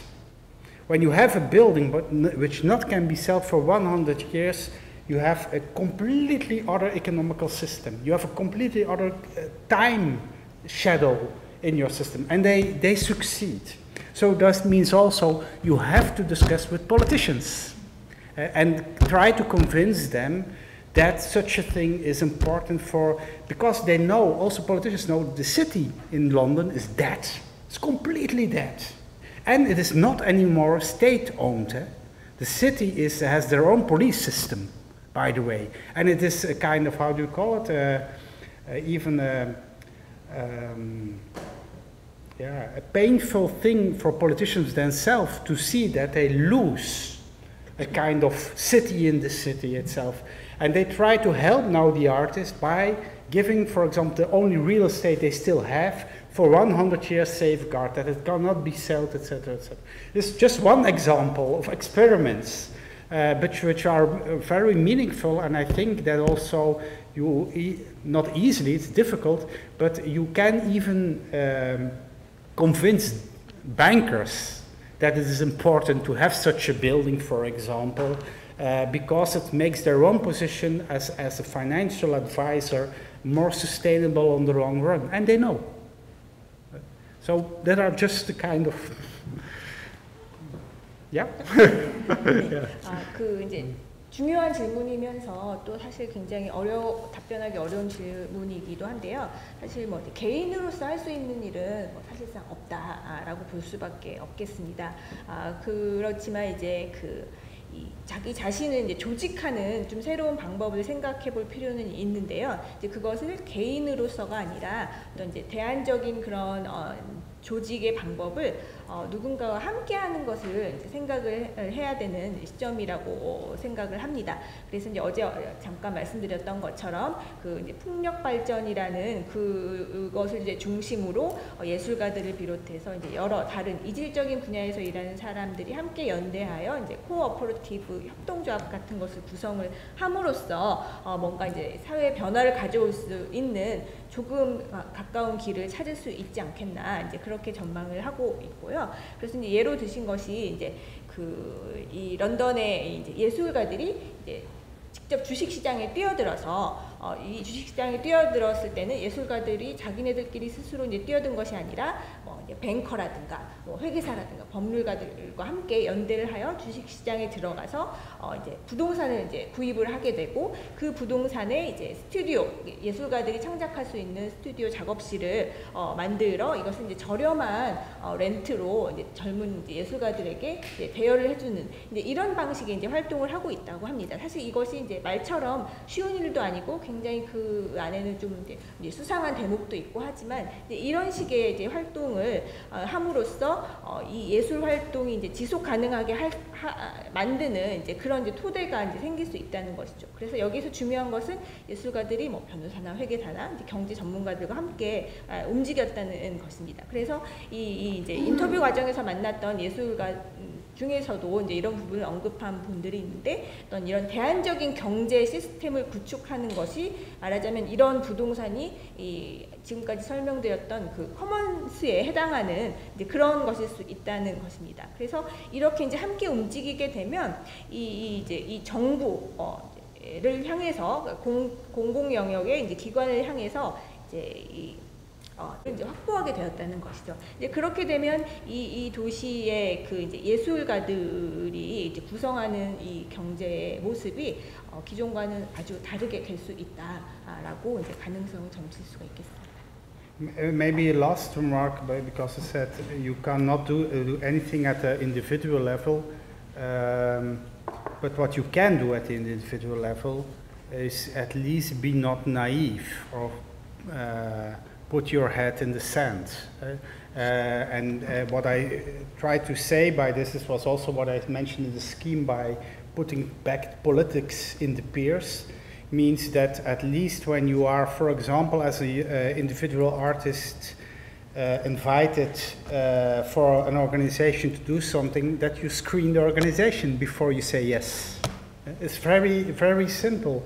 And that you can discuss it then still, at least with yourself. Do I it or do I not it? But be aware where you get in. Or when a collector buys work or wants to buy a work of you, that you check him.